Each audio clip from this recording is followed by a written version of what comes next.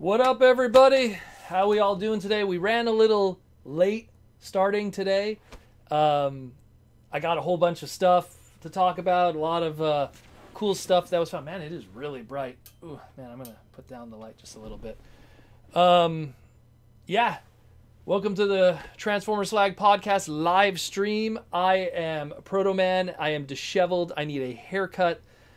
It was a crazy weekend, to say the least, for me, and a very busy week for Transformer news, which we're going to go into. And I'm going to talk about why we ran late today.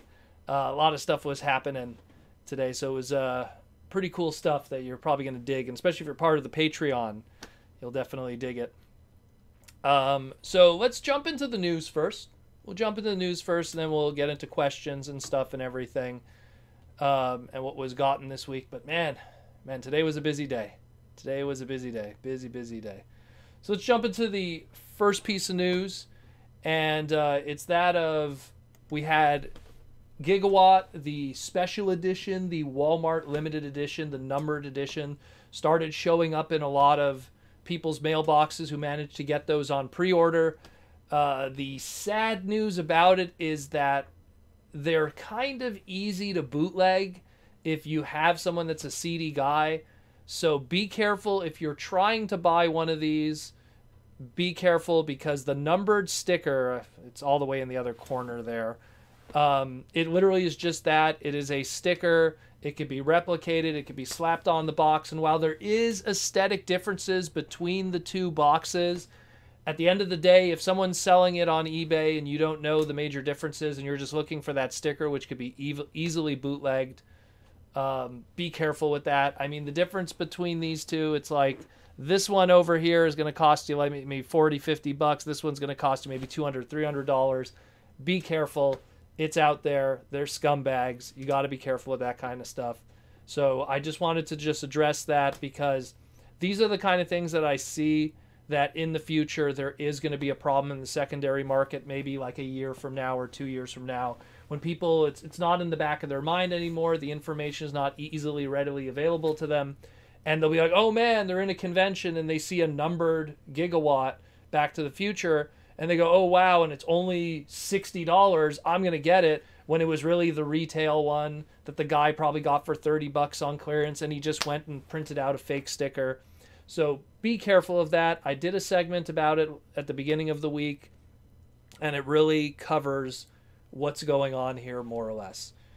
Also talking about what happened at the beginning of the week was a very weird old Walmart exclusive that didn't happen and then kind of did happen, and now cases of it are being found. So for people that didn't see the segment at the beginning of this week, Rampar was originally supposed to be a Walmart exclusive back in, God, what was it, like 2017 or something, and it just never came out. And then it showed up in like closeout stores in the UK, and then it showed up in closeout stores in the United States like Ross and stuff like that, but it never actually showed up in basic retail for Walmart. Fast forward to just last week, and all of a sudden cases of these show up in Walmart. Cases of these show up on Walmart's website. So if you didn't pick up the legendary Raven Spar, which is pretty much just a Transformers Prime Legion scale, aka Legend scale Soundwave. If you didn't get that mold, hey, you could pick it up. I believe it's $10.99, and it's on Walmart right now. I hope it's not sold out as of this recording. So let's hope so. Let's hope so. But yeah, just it's just a silly thing. Some people were telling me, "Oh, I already got this at Ross." Yeah, it was available in closeout stores and small numbers and stuff, but it was actually very difficult to get this. And it's a new character, I guess, when you think about it. Raven Spar. Hey, it's an Autobot too, a black Soundwave repaint that's not called Shock Blast. That's an Autobot. Yeah. Okay. Sure. So there's that. Next up, we also talked about this last week, but now we have some very good images of that of Deep Cover. So Deep Cover was this mysterious Generation Selects Hasbro Pulse kind of boxed item. We only got to see it in the box. We didn't get to see the alt mode. An individual by the name of Cheetamus managed to get an in-hand product of it. So we now have a good look at the robot mode and, of course, the alt mode. Very true to the original E-Hobby toy. Has the little police logos on the sides of the doors, has it on the chest.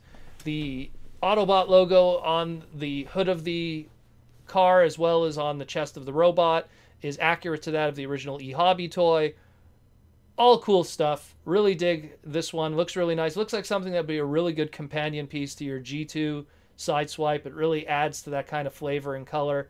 So really dig that a lot. Awesome stuff. Next, convention news. So, and also kind of announcement news. Wonder Festival 2021 was canceled for their Winter Wonder Festival. They actually announced just recently that they are going to be doing a web Wonder Fest. So September 7th, there will be an online Wonder Festival Winter 2021 web reveal exclusive. We're probably going to learn about new Transformer product this way. That's the primary reason why I'm bringing this up.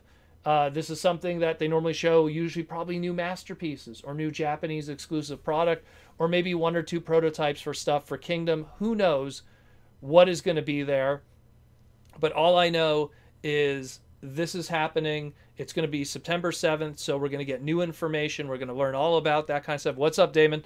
We're going to get all kinds of stuff that's going to be shown off, so that's pretty cool. That's pretty cool. Next up, also in relation to Japanese stuff, Hero X, they were kind of quiet for the second half of 2020. They're the company that's behind all those awesome Transformers Generation guidebooks. Hobby Link Japan, in relation with another company, they put together that Beast Wars Generations guidebook that popped up at the end of December. So they announced today that it's the rebirth. They're back. They're doing Generation guidebooks again. So expect one this spring in 2021. What is it going to be about? Probably Studio Series 86, probably other Studio Series stuff, maybe Kingdom. We're going to find out. Maybe the War for Cybertron stuff. The Generation guidebooks are complete guidebooks in relation to specific parts of Transformers lore and product. So these are amazing books. I collect them. I have a wall of them. And it's really great to hear that they're back in business and doing stuff after their kind of absence for a good half a year to almost a year, really, in 2020. Again, 2020 was a crazy year for a lot of people all over the world, and it's no surprise that even that, of the amazing guys at Hero X and all the books that they do, that got kind of slowed down. And speaking of amazing books, let's talk about next month in February. Get ready for your Wednesday New Comic Book Day. Beast Wars is going to be coming out. The reason why I'm talking about it again today was we got to finally see the cover art for issue number 3, done by the amazing Joshua Perez. I don't know if he's in the chat here today, but his cover is there all the way on the right for you guys. Really cool, nice beefy cover art with all the different characters. Really dig that a lot. And of course, what you see on the left is all the covers for issue number 1 for the launch issue. So you have cover A, cover B, and the ones on the bottom are retailer incentive A and B. So retail incentives, people don't know that. Certain comic book stores, if they order a certain amount, they end up getting extra books with variant covers. They're very rare to get those covers. So if you want those covers, be sure to talk to your local comic book store and try to arrange some way in order to get those before everyone else, because those are going to be the tough covers to get. Again, I'm super excited about this book. We already got a 3-page preview for it that popped up, and it looks like some really good stuff. It really, really looks like some really good stuff. It really goes in that same vein. It's kind of like a reboot retelling so far of the Beast Wars story, and I'm down for that. Looks really good. Very excited about it. Check that out. Next piece of history showed up just a couple of days ago. Let's talk about these costumes that showed up. Now, I did a full segment about these. If you want to learn more about it after we're done here today, check in the queue of the archive. It was about 2 or 3 days ago. I talked all about the history of these, but long story short, for people that didn't catch it, these 2 costumes, which were used through all kinds of different Transformer commercial and promotional stuff and live appearances and everything back in 1985 and 1986. These 2 costumes, which were very, very, very interesting pieces of Transformer history that just, we didn't know much about them. They showed up out of nowhere in some guy's warehouse, and they're in immaculate condition. And now, like, you know, this image here is an old image from back in 1985 at Universal Studios at Transformers Base Camp. And it's great to see that some of these costumes survive, and they're probably going to fall into the hands of collectors. I hope they don't get messed up. They look amazing. And go watch my segment. In my segment, I talk about all the stuff in relation to where these guys first showed up and why this is such exciting news. And then in that same segment, in the comment section, I posted links to all the different commercials they were in, all the different live appearances, so you could watch all of that. It's very cool stuff, very fascinating piece of Transformer history. And you think you know it all, you think you've seen it all, you think everything has been unearthed and seen, and then out of nowhere, somewhere in some warehouse, there still is stuff to be found all these years later. These costumes, man, we're talking, it's coming up to like 35 plus years now at this point, and they survived. Even, like, it's crazy, I was talking with someone else about this, the Ninja Turtle costumes from the Ninja Turtle movies, even those are destroyed, but yet these things survive. Now granted, these ones are probably paper mache, you know, there's hockey gloves, there's loafers, they're a lot more versatile, I guess is the best way to say. But it's really good. Jaws D needs to be that jazz. I don't think Wendell's ever cosplayed. Actually, you know what? I take that back. Halloween, I guess, but never anything convention related. You know what? He should do Pretender jazz. He should have like the whole Pretender jazz get up there, like the human form. That would be really cool. That'd be really cool to do that. Do it right. Make him black. But yeah, that's awesome stuff. Really cool. Again, check out my segment afterwards where I talked about it. It was like I want to say a good 18 to 20 minutes I talked about it. And there's tons of footage and everything. Really cool stuff. It's probably the only time you'll ever see O.J. Simpson and the Transformers said in the same sentence. But yeah, weird stuff, but still awesome. Next up, let's go into our new Transformer series, at least from what we know, and new toys, in that of what's going on with Cyberverse. So these listings popped up on the Walmart app, and it's an indicator of what's going on for Transformers Cyberverse Season 4. What are the toys? What are we getting? What's going to be happening? Some of it is, I use the term toy spoilers, meaning like they're toys that kind of spoil fiction. And we have all of this. Ultimate Season 4 Hot Rod, Sludge, you know, Slug, which is Slag. Cheetor's going to be getting a deluxe. Ramjet's going to be getting a better toy. Volcanicus, maybe that means Combiner Dinobots in this. Whole assortments of Roll and Combine. That could be a new play pattern, a new gimmick. Roll and Transform, another kind of play pattern, probably maybe like the Auto Rollers. We have a Dino Prime, so I guess Optimus Prime's going to be a dinosaur at some point. There's so much stuff here. I try to deconstruct it as much as I can in my segment. I try to explain everything so you can understand what everything is going on here. And of course, we have bots at the bottom there with the Dinosaur Dino Store, which should be interesting. I'm kind of curious what that is. Could be, you know, like a fossil Transformer that isn't just a fossilizer, like a piece of amber, kind of like Jurassic Park style. But looks really cool. Looks cool. I'm glad to see. I'm glad to see that Cyberverse is still going. We just, you know, after we had Earthrise end, it was pretty empty to know what we were getting in terms of Transformer fiction on the screen. We know what we're having with our comics. We have our comics. Those are pretty, you know, packed. But in terms of what's happening on the TV screen or the big movie, we're still up in the air. And at least we know that Cyberverse, we have these 2 TV movies that are coming, assuming they were 2 hours each. That's 4 hours of content. If Transformer Cyberverse episodes are 10 minutes each, that's, you know, 26 episodes of content. If you kind of break it down from the 4 hours of content, so that gives us about 26 episodes. That's pretty awesome. That's pretty awesome. I'm excited about that. That's a lot of cool stuff. A lot of dino stuff. A lot of dino stuff. And again, I break it down like crazy in the segment. We also had another listing that popped up, and we kind of knew about this one already, but now this kind of makes it really official. And we have finally the UPC code and the full Walmart listing and everything like that for Transformers Studio Series 86, Slag and Daniel. So this Transformer Slag and this Daniel is going to have some kind of leader class happening at some point. Very interesting to see what they're going to do with this. I'm still surprised more than anything that they're using the Slag name. I still think it's just a placeholder. I really do. I still think it's going to be Slug But if they somehow pull off using Slag, hey, that's awesome. Maybe we'll see more of that in the future. But at the time right now, the only Slag you're going to see is this one right here on the podcast. But we'll see what happens with that. It's still too early to say, but at least we know it's confirmed. There was rumors before, and now these rumors are true. Next up, we have what was, I don't want to call it like fake news. I just want to call it like misjudged news. This image was going around all over the internet 2 days ago, and I was ignoring it because I thought that people knew where it came from. And then I saw how different individuals were talking about this and giving the wrong information.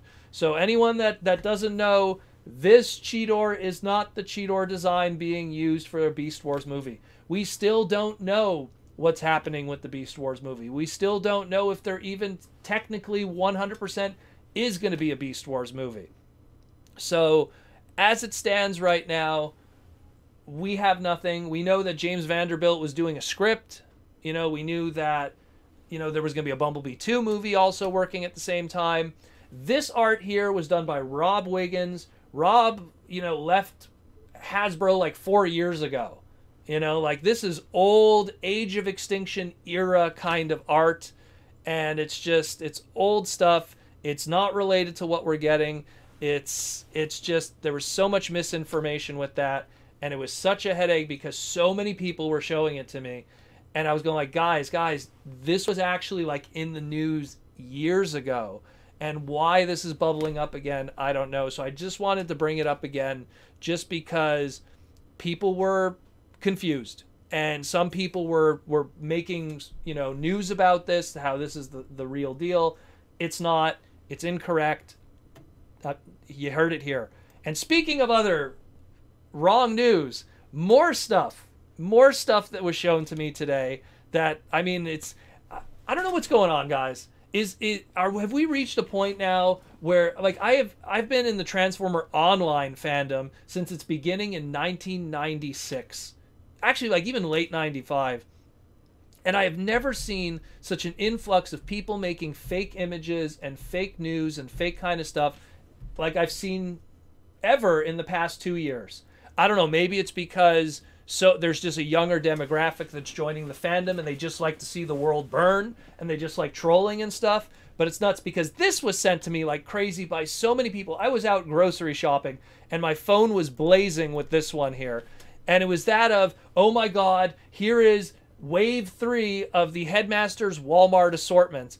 And it was just me going like, oh my God. Oh God, guys. So if this was real, keep in mind, if this was real, back to that, this would have been awesome. Granted, you don't think I would have liked this to happen? Hey, we get Sideways. Sideways is kind of a Headmaster, you know, so he would have been cool to have there. But then again, this entire line has been reissues. What are they going to do? Reissue the old Armada toy? I doubt that. Fangry is here. Okay, maybe they're going to reissue the old Fangry toy. Maybe. I don't know. Maybe not. But the last one here was what really set up the red flag with me. And when I saw the pink-colored Chrome Dome, and I was going like, oh, no, they didn't. I knew right away where that art came from. And it was like, man, this is how I knew it was fake. This here is art that was done by an old buddy in the Transformer fandom, Zobivore. He's been in the fandom since like, oh man, like 97. And he did this digital art, I want to say like 2006, 2007. And then he uploaded it on his DeviantArt maybe like maybe, I don't know, like 5 years ago, 6 years ago. And someone took his art and these 2 pieces of Dreamwave art done by, I think it was like Pat Lee or someone. They took these 2 pieces of Dreamwave art, Zobivore's art, and then they slapped it in this and they thought that they were going to be fooling people. And so many of this was sent to me. Guys, I don't think it's real. Look, I'd like for it to be real because it'd be cool to get a new Sideways figure, and Sideways is up for a renewal anyways with his trademark. But that being said, I don't think it's real. I think this is people just trolling people again, messing with people. I don't know. I haven't seen such an influx of this silliness in so long. Let me get a sip of water here. in so long that it's silly. It's silly that this is happening, and it's making people get excited for nothing. But at the end of the day, it was just I almost feel like this was done before Photoshop even was a thing. It was a very early Photoshopped Digibash done many years ago. And somehow now people are making, oh, what up, Josh? Are making all kinds of stuff out of it. Anyways, that being said, that's it for this news this week. Not much else really to say. So the last thing I just want to say is it's been a crazy week. Today was absolutely nuts for me. It was super busy. We had a ton of snow that dropped on us out of nowhere. And I had to dig out a good old car and stuff. I'm not even wearing I had to wear my more casual kind of going out mechanic kind of stuff. Still got the Symbiote Studio stuff, which I might as well also mention. So what I got in the mail was Symbiote Studios sent me all the latest of the plush. So I got the Megatron now. Got the Megatron. Really cool. I got the Cobra Commander. That's pretty cool, that one. I really like the Cobra Commander. I didn't realize how nice the details were on him. Very, very nice. And, of course, he has the pin, the cool Cobra Commander pin, so that's really cool. And the best one, and that's why I'm wearing this shirt today, the Symbiote Studio shirt of Timber and Snake Eyes. Timber and Snake Eyes. I love this little Timber. He even comes his own bag. That is, oh, it's so cute. I'm a big dog person. Oh, granted, Timber's a wolf, but that is adorable. Really cool. And again, Snake Eyes. He has his pin there. Got these in the mail today. Pretty cool. SymbioteStudios.com. If you're interested in those guys, check them out. They are really cool dudes. And, you know, they provide all the pins and the shirts for the podcast and stuff like that. They have a lot of also non-Transformer related stuff too. So definitely check that stuff out. But that was one thing I got. The second thing where I got really backed up today was I was contacted by someone who was selling a majority of their toy collection. Huge chunks of their toy collection. Someone that I've known for many years that was like kind of a casual in and out collector of Transformers, but he really collected kind of everything. And he's like, yo, bro, I'm just getting rid of a bunch of stuff. And I'm like, well, what do you have of Transformers? He's like, oh, it's too much to list. I'm like, well, then just take some photos. He's like, okay. So he sent me this. And he's like, how about $40 Canadian for everything? Which is about like $34 American for all of this. And I was like, I'm getting in my car right now. So essentially I bought this massive collection of primarily 2008 to about 2014 Transformers stuff.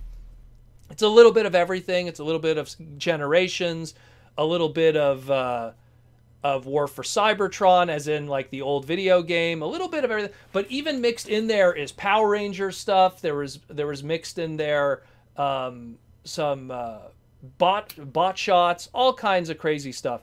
But $40 Canadian for all of it. I couldn't pass that up. What a great deal. There was so much stuff in there.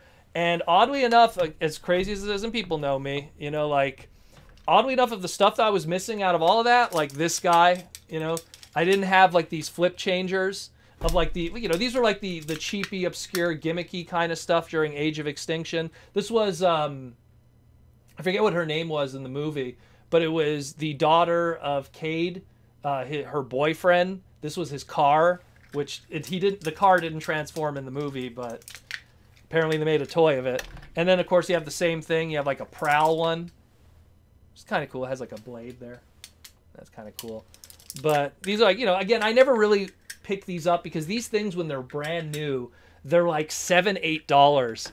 And I'm just like, eh, whatever. Also, this one here, the one-step changer. This is of Steeljaw from Age of Extinction. I never got this figure. This is actually the only figure of Steeljaw that exists.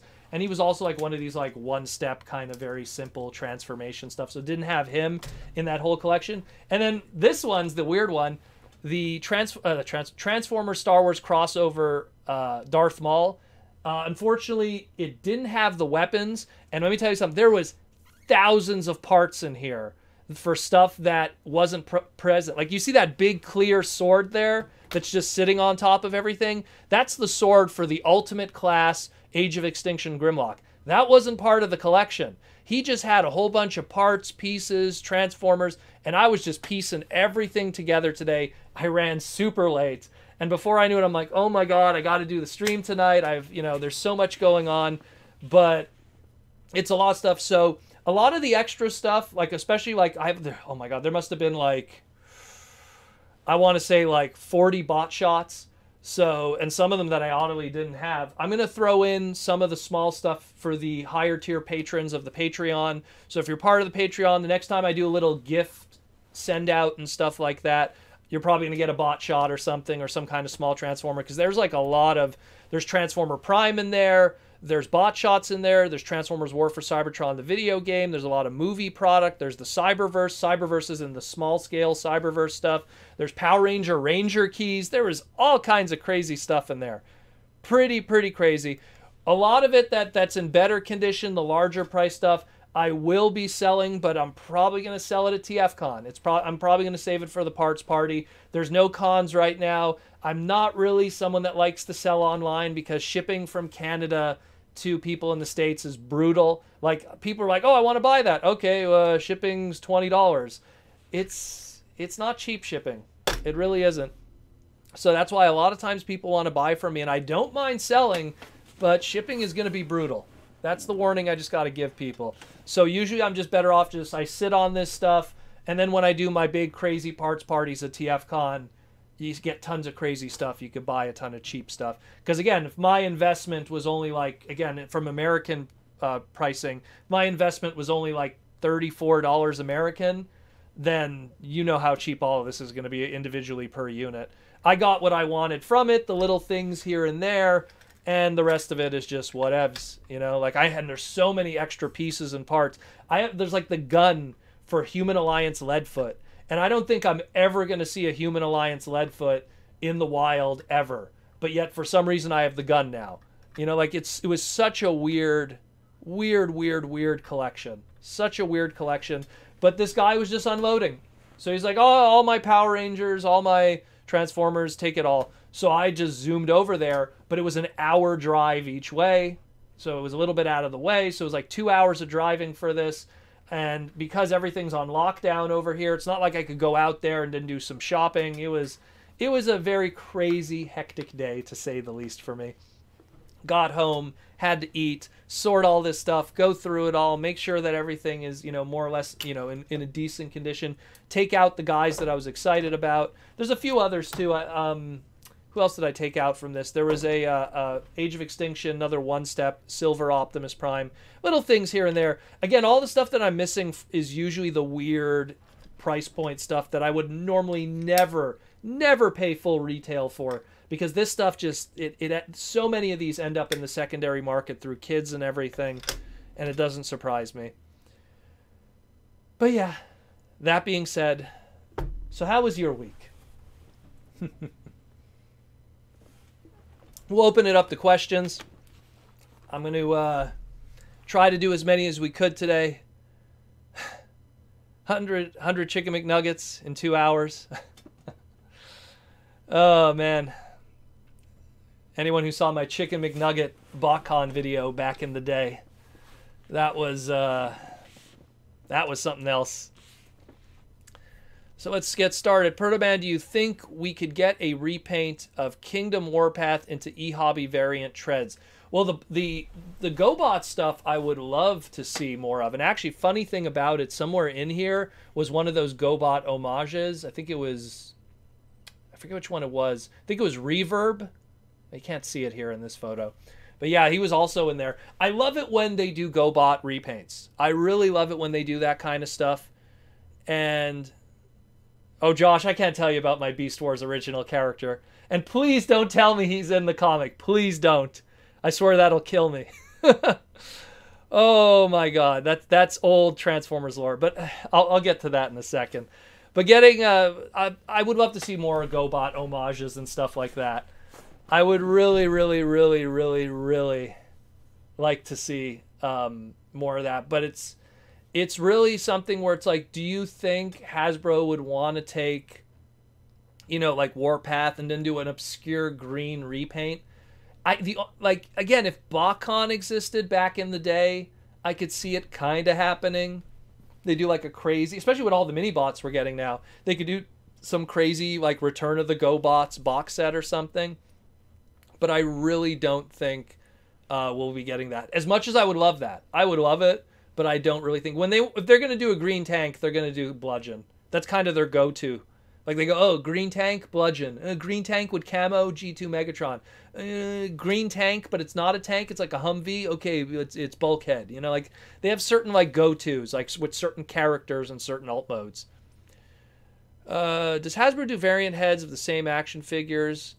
I've been reporting that Beast Wars. Yeah, I saw that news about the Megatron. I didn't want to report it yet because I want to get more information on it first. Again, the past few days, there's been so much bull news that has been going on that I'm not rushing into anything right now because there's so much stuff where it's like, hey, there's this news and it's fake, and then hey, there's this news and it's fake. So I'm going to wait for now. I'm going to wait, but I did hear about it. I might talk about it in a few days when I get more information about it. When I got home, I was so swamped from that collection and stuff. It was 2 big heavy bags and I had to pour it all in my living room and start piecing through every missile and every piece. There was so much stuff. Oof, I'm still not even done. It's still a mess up there. So, hey Proto, do you know which production company did the 80s Takara Transformer toy commercials, or where can I find any behind the scenes material? The belief is that it was Tokyo Studio Shusha that did them or whatever. But even then, look, some of those early commercials were also done by Sunbow. Like some of those early commercials were clearly done by Marvel Internal. When there was the commercials that were like pretty much advertising the Marvel comics, they had their own production studio. Now, who did they outsource within Sunbow to do it? Probably the Korean studios, maybe Nelshin Shin stuff. Who knows? We'll see. It's something that at one day we're going to have some kind of book or something that's going to talk about the history of that. And then we'll maybe get a deeper indication. Something that's not very talked about too much. I know that there's this old footage of Stan Lee talking about the production of Spider-Man and His Amazing Friends. And it's like this behind-the-scenes kind of stuff. And Spider-Man and His Amazing Friends, when it was out at the time and they were recording that footage, they were working on Transformers. And you could see there's like some quick scenes. If you blink, you miss it. You'll see when I think they're working on the 86 movie at that time, which was being worked on in 84. And there's so much like stuff that we don't know about from the production and the past of Transformers. Like there's so many things with, what was her name? Margaret something, who was like also one of the production designers and production heads of Marvel Entertainment. Like there was all kinds of behind the scenes stuff that was going on that just never happened with Transformers compared to what we have today. I'd love to learn more about it, but that's like a whole contingency of people that it was just like a job to them. And then when they moved away from that, they never revisited and talked about it. Like we don't have like in the Gem and Holograms world, they have Christy Marks. We don't have like the Christy Marks of the Transformer world. Like we look to like Simon Furman or Flint Dilley or, whoever's still alive. Even if that would have been, David Wise even, or Bob Bugansky. But it's just some of those guys, like they don't have much to say because they don't really know as much as anyone else. So I wish I had an answer for that one for you. Where are we at? Sorry if I miss any questions. Everything gets boosted up when I start ranting. Proto, what mold do you think Kingdom Wingfinger and Slammer will be? Well, the belief with Slammer, I'll start with that one, is everyone's saying it's going to be some kind of retool of Warpath, like a white repaint, which I could believe. It'll be the easy route. No point like, remolding a brand new tank and everything. Not remolding, making a whole new mold for a brand new tank when you could just take, Warpath, change the head of the tank a little bit, change the head of the robot mode, and give Slammer his first ever, full legitimate robot mode ever. We got a super chat question by Stinkfist69. Love the name, Stinkfist. Hope you could fit it up there. What's up? Are you getting the HasLab Unicron, and do you feel it's worth it? Would it be considered your crown jewel? I am getting the HasLab Unicron. I did pay for it all those years in advance now. It's like, it's crazy. Like, I think it's been 3 years now. I don't know. Feels like it's been a while. Yes, I am getting it. Would it be my crown jewel? Probably not. I mean, I got Minerva back there. If you look a little, if I move my head even more, you know, you got Metal Hawk, Minerva, Minton Box. Those are easily clear $1,000. I'm more proud of those. Rodimus prototypes. There's so many other cooler stuff that I'm, you know, is Unicron going to be cool? Yeah, he's going to be awesome. Don't get me wrong. I mean, he's going to be the biggest Transformer ever made. I have a spot, no joke, right up here. See all this empty wall here? When do you ever see empty wall in any of my streams? He's going right there next to that nice hot rod, you know? So, I mean, the way that I see it, like, let me fix the camera. I just messed it up there. The way that I see it, yeah, of course I'm going to get Unicron. He's on his way, but at the same time, you know, he looks fun. He looks fun. He looks cool. He's the big, like, if he was something that was a HasLab thing and he was a Supreme scale, I think I would have been less excited about it because we already have so many Supreme scale Unicrons. But it's cool. He's going to be huge. He has this huge, you know, mode. They say he's going to weigh like 20 pounds, which is the most heaviest Transformer up to this point. Before that, it was the original OG 1987 Fortress Maximus with his metal core. He was the heaviest, and he's still, man, sometimes when I pick him up with one hand, it's a heavy toy. But, nah, like, you know, Super Hybrid Rodimus, who is like, you know, 1 of 12 made in the world. I love that figure. That's probably my crown jewel. Maybe the, you know, God Primus, Lucky Draw, the gold Rodimus.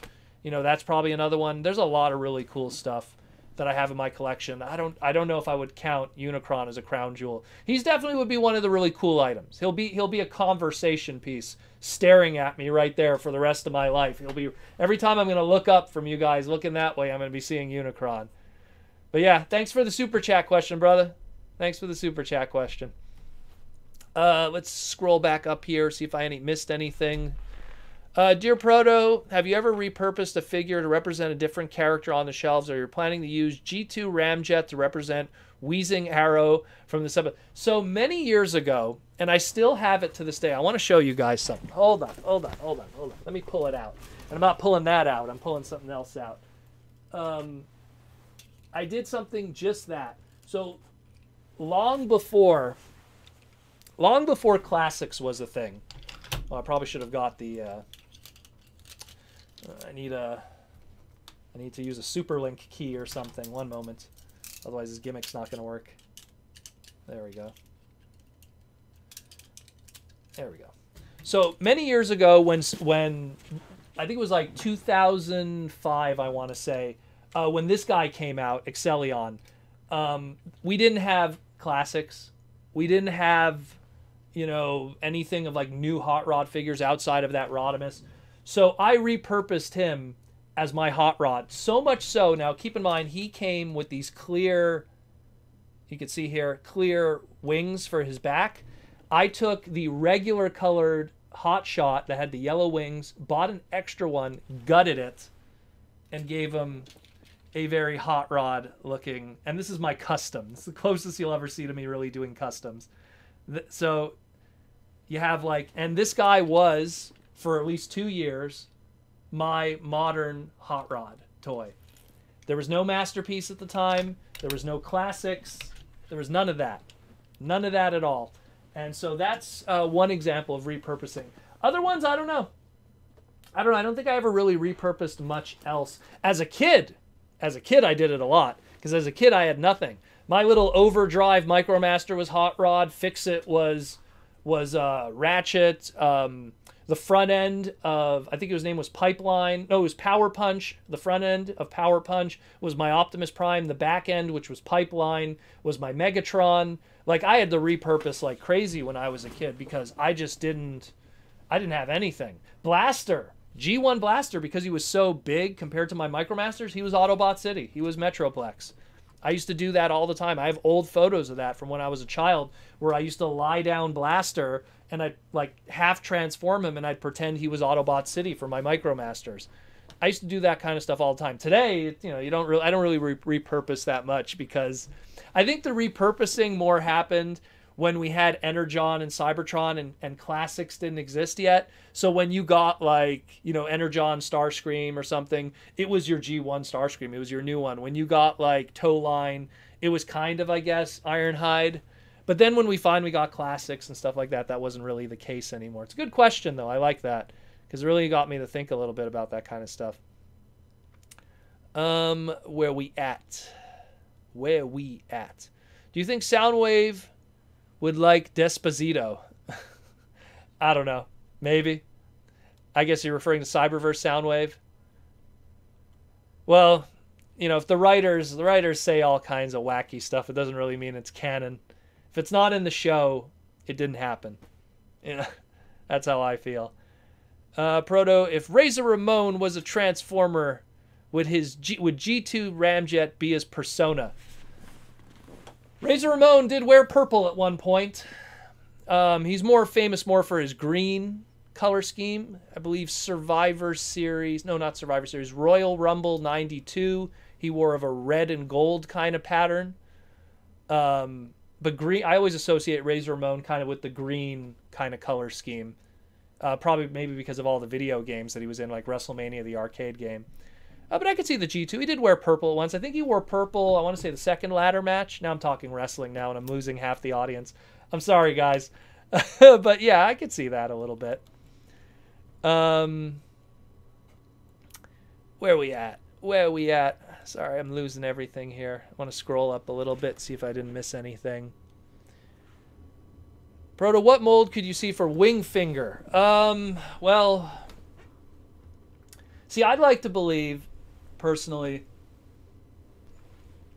up to this point, all of the fossilizers we've gotten have been dino-based. So if it's going to have wings, we're going to that pterodactyl kind of route. The thing is that something that's going to be, you know, pterosaur infused, like it's a fossilizer, but then later on it could be used to make pterosaur, or is this, we're going to get this and we're going to get no pterosaur? So I want to say that it's going to be a pterosaur. We got a super chat I'll get to in a moment, Michael Koo. But yeah, I don't know. I think it's going to be a pterodactyl, unfortunately. Because look at all the other fossilizers up to this point. They've all been reptiles or dinos. So Michael Koo with the fossilizer, thank you. Fossilizer.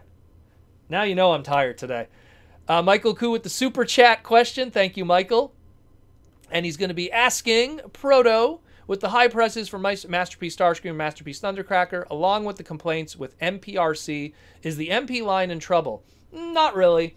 I think that the complaints usually come from the Western world, and Masterpieces at the end of the day are Japanese-made products made for a Japanese audience, and anyone who imports it, that's just extra cheese.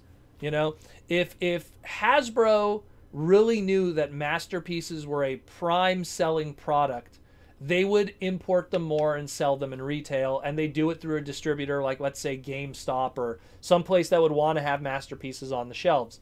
And outside of movie Masterpieces, we don't see that anymore. We really don't. So the Western audience of Masterpiece collectors is significantly less. Add also to the fact that the Western audience is way more willing to adopt third-party facsimiles as opposed to, say, the Japanese market. So at the end of the day, what are the Japanese fans saying? What are the Japanese sales? To me, that's when I would feel if it was in trouble. If the Japanese fans are not buying it, if the Japanese fans don't like it, that's when we know it's not doing well. I look back to any time I have like these Japanese lines that I really like, and then all of a sudden they suddenly stop. Like Super Mario did an SH Figure Arts line. They did Super Mario, they did Luigi, they did Yoshi, they did, like, you know, all these different character packs, and then they did Bowser. It was received badly, people didn't like the scale, this is Japan, and it didn't sell well in Japan. And the whole line died. Same thing with Mega Man. They did a whole bunch of SH Figure Art Mega Mans, and then they did a couple of Zeros, they didn't sell well, and the line died. So it's kind of the same thing. How well is Masterpiece doing in Japan? And then we'll know if it's in trouble. And I'll be honest with you, Masterpiece seems to be doing still very well in Japan. It still keeps trucking forward. I pay attention to the secondary market of stuff all the time. Mandarake, Akihabara, all of that kind of stuff. Even the Funjuku sales stuff. I don't see many Masterpieces in the secondary market. People are buying them and keeping them. And in a country where space is a commodity, if you're going to have a figure in display, you're going to want to have the best version of that figure. And a Japanese guy, I guess he's willing to spend, 20,000 yen, or excuse me, 200,000 yen to get a Starscream, as opposed to, a smaller retail War for Cybertron kind of thing, like an Earthrise Starscream. That's what I think anyhow. I don't think it's in trouble. I think they keep trucking forward. They keep doing well. They keep doing well. Next up, thank you for the super chat question, by the way, Michael. Where we at? Where is the next question? Someone else gave the yellow wings on Exilion as well. Very good. Great minds think alike.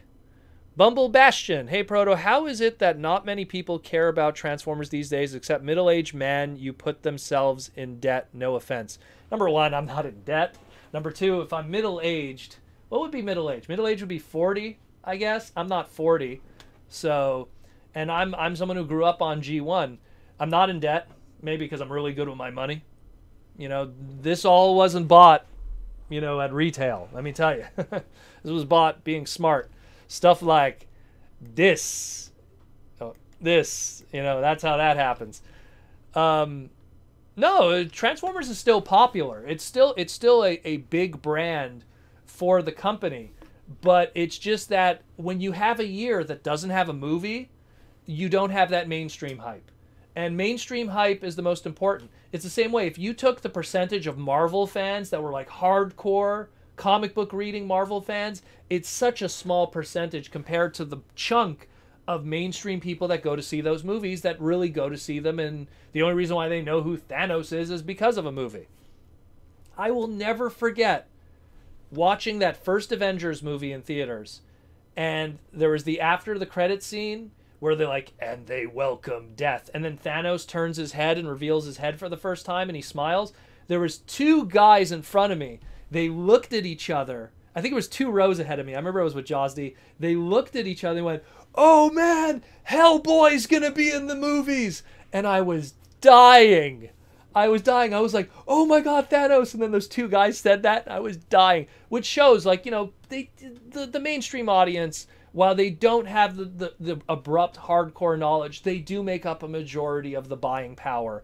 And right now, Transformers doesn't have a movie. There is no TV series, so a younger audience, it doesn't have something to consume either. There really is just Netflix and comic books. And I hate to say it, I love my comic books, but comic book readers usually aren't a younger demographic. It's an older demographic. And Netflix, either you have it or you don't. So that's the other issue too. So we'll see. We'll see what happens. We got another super chat question from Axe to the Head. Thank you again, Axe to the Head, for all the questions that we've been getting the past couple of weeks. Hey, Proto, if you were tasked to reintroduce the Transformers to the Marvel 616 universe, Nick Fury's referencing Godzilla, Spider-Man, and Savage Land, how would you do it? Myself, they'd run into Magneto. If they'd run into Magneto, they'd be in big trouble. If you want to introduce them to the 616 universe, you need to have something that would be a bridge that would make it very easy. And it's the same way how, now keep in mind, let's say we're doing Transformers as part of the Marvel Cinematic Universe, but none of the other Hasbro properties. Like, we can't bring in G.I. Joe, we can't bring in Rom the Space Knight and all the other stuff and Mask. We're just going to bring in Transformers. Then that's a Tony Stark thing. I know we don't have Robert Downey Jr. anymore, but that's a Tony Stark thing. That's using what's left of like some damaged Infinity Stones or something kind of thing, where you open up trans-dimensional portals or use the Space Stone to go to Cybertron. Like, there's all kinds of different ways you could write that, but that's just how to first get to there, like get to that point. Afterwards, the story you write there, I always say it, use the Legendary 7, Start with those characters and then work it from there. Don't drop too many characters in people's laps. That's such a big mistake. Give them Optimus, give them Bumblebee, give them Grimlock, give them Starscream, give them Megatron, give them Soundwave, maybe Devastator. That's what you do. You don't do any more than that. You spoon feed them the mainstream audience, the most popular characters of Transformer lore, introduce them to that, and then you could do another movie, introduce more characters. But the biggest mistake you could ever do, and even Marvel movies are guilty of this in the past, introducing too many characters at once. You know, like you could go all the way back to Spider-Man 3, where they introduced like 4 different villains and stuff like that. Way too much stuff. You gotta focus. When you have 2, maybe 2.5 hours to tell a story, you gotta really focus. Thank you for the super chat question, though. Really good one. We have another super chat question from Vicar and Flips Animation. Hey, Proto Man, what is your favorite Studio Series toy? Well, I'm not going to count Hot Rod that came out recently in Studio Series 86 because it would be him. I would have to go with, if you don't count Hot Rod, because like none of the recent stuff. How about I'll just ignore all of that? Because that stuff is all stellar because it speaks way too much to me. I'm going to go with Studio Series Bumblebee movie Optimus Prime. That was, like, when I got him, I was like, okay, wow, he's really cool. He's very well done. A lot of good paint on him, too. I was very surprised because, like, I have some that I keep nearby. I have some of the other Bumblebee movie Studio Series stuff and some of the Age of Extinction and The Last Night, and it is not good. Like, that army tank hot rod there, that whatever one you want to call it, I was so disappointed with that one. It was so loose and kind of janky. But that Optimus is really, really, really, really good. Really good. Definitely, I know he's a little difficult to get now. He's kind of rotated out and retired from retail in a lot of ways. But if you can get him for like $25, let's say, loose complete, I wouldn't put it against you. He's a really good figure. Really good. I would definitely get him. I like him a lot. A lot of the others, unfortunately, like especially when it comes to some of the other movie stuff, it's like I've had so many versions of them. Like I can't stress enough. Like everyone who's seen my wall of movie toys here, like ignore what's behind me here. The movie toy wall here is too much. That you kind of get bored with another Ratchet and another Jazz and another Bumblebee and stuff like that. But the Optimus was a pleasant surprise, the Bumblebee one. So if you could get that Cybertronian Optimus, that's a really cool one. Not counting, again, anything we've gotten with Studio Series 86. Because those are, that hot rod that's some beautiful stuff. Needs to change those yellow shins, though. And needs to change the spoiler, but everything else. Orlando Chavez gave a super chat, but he didn't ask a question. Orlando, brother, ask a question. Don't just donate.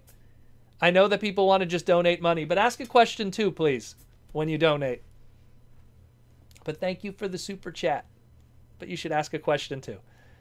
Or if you just say something and I'll shout you out. Hey, Proto Man, if you had to kill a Transformer character, who would you kill? I don't know. I love Transformers. I don't know. I've always said kind of my least favorite character, and it's not even because I hate him. It's just because he was kind of a waste of space, was Nightscream. I found that Nightscream didn't do a lot for Beast Machines, and it's a domino effect of his toys are kind of garbage, his design is kind of garbage. I don't really like his voice actor. His character is kind of annoying. I find that his existence in Beast Machines leads to like all kinds of convoluted stuff. Like, why is there a bat on Cybertron and its fossils? I don't know. I've never liked the Nightscream character as a whole, just because of everything interlaced around it. And if you own a Nightscream toy, the Ultra class that's out of scale with everybody, it's gonna break if you transform it. Clear plastic, orange. I broke 2 of them. 2. I've broken, Beast Wars Megatron twice too. Don't hate Beast Wars Megatron. The Transmetal, but Nightscream, not worth it. Having to buy that toy twice, not feeling it. Not feeling it. Orlando, did you ask a question, brother? Anywhere here? No, you didn't ask one yet. Orlando, ask a question, brother. So let's go to someone else. Rom and the Space Knights can make a good introduction to Transformer. See, the thing with Rom and the Space Knights was it would be cool, but again, I think you're putting too many ingredients into the stew. It's getting too mixed up. Because then when you introduce Rom the Space Knights, you got to introduce Rom as a character. And already Marvel has been trying to do their own thing with the Space Knights. They had a book, I think it was in 2016, I want to say.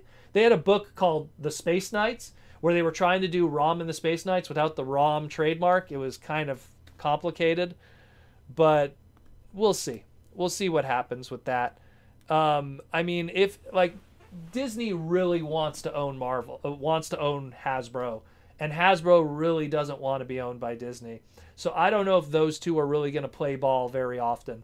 We had that Transformers Avengers comic book crossover a couple of years ago, but I think that was, I want to say that was pre-Disney buyout, I want to say. I think it was pre-Disney buyout. But today, I don't know. Today, I can't see it. StarMax wants to know, hey, Proto, what do you think Hasbro will do for the next Transformers HasLab? Primus, a large arc, a Masterpiece Combiner. Well, we were supposed to get a Masterpiece Combiner with Raiden, and then the big V happened, and that completely destroyed that reveal, so I don't know what's happening with that.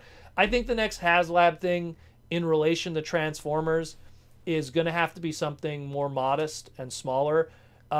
If it's more modest and smaller, there's a stronger chance of people wanting to put money into it. And then Hasbro could also be more daring because it'll be a very fan-funded kind of thing, not just something that has to be on the shelves and meet all the demographics and stuff like that for a retailer like a Walmart or a Target. Who would it be or what would it be? I don't know, man. It would have to be something that would have to make people excited. So it would have to be like a character that hasn't been done, or like, you know, maybe a Voyager scale, really good quality DevCon that comes with like some of the aliens from season 3 or something. Or it'd have to be something that would get people excited. But the sad thing is also it has to be something that they could bring to San Diego Comic-Con, New York Comic-Con, New York Toy Fair, and have that be a centerpiece that you could have people hyping, like, oh, this is gonna, because when they had Unicron, they were bringing that to every show, getting people excited about it. People were taking photos of it. They need to have that centerpiece product that draws people to their booth at all these big conventions when conventions exist again. And what would that be? It's definitely not going to be DevCon. So you have to really ask yourself, what would it be? Would it be Primus? But here's the thing. Would you want a Primus that isn't as big as Unicron? Because if they... I mean, I've talked about this before. I firmly believe Unicron didn't do as well as people think. And if Unicron didn't do well as people think, Unicron, 86 movie, mainstream, ooh, boom, you know, biggest Transformer. The equity of Primus, where is that in relation to sales? I don't know. I don't know with that. So... I would like it to be Primus if it could be Unicron's same size. Would I want to pay another huge chunk of money out of my wallet that made me go, ooh, I'm going to feel that as a Canadian. Oh, and the shipping. Ooh, it's the size of an old television. Man, that was expensive. But either way, I think it's going to be something smaller, but it's going to have to be something exciting. It's going to have to be an exciting product. What will that be? That's up to them to decide. I have a few ideas, but I don't think it's going to be any of those anytime soon. Hey, Proto, do you think Takara will ever do reissues of the Powered Masters, Diatlas, and I'll finish the other ones, Sonic Bomber and Roadfire, or any of the more obscure Japanese releases? So when John Warden was still doing the Transformer brand, he had an interview at New York Toy Fair when they were talking about the Bumblebee cassette packs, you know, which came with the Dino cassettes, which were those rare Japanese G1 Dino cassettes, which I have right over there, the originals. Actually, no, they're over there, right over there. When those came out, they asked, are you going to do more obscure, rare Japanese stuff? And he said in an interview, I like to do more weird Japanese exclusive stuff released in the American soil with vintage packaging. What did we get in the end? We got the Headmaster Walmart reissues, which technically are the Japanese-ish kind of reissues with Japanese packaging. And John isn't with the company anymore in terms of the Transformer brand. Now he's with Power Rangers. So I don't know if we're going to get that kind of stuff because, number one, the equity of those characters doesn't matter in the Western market.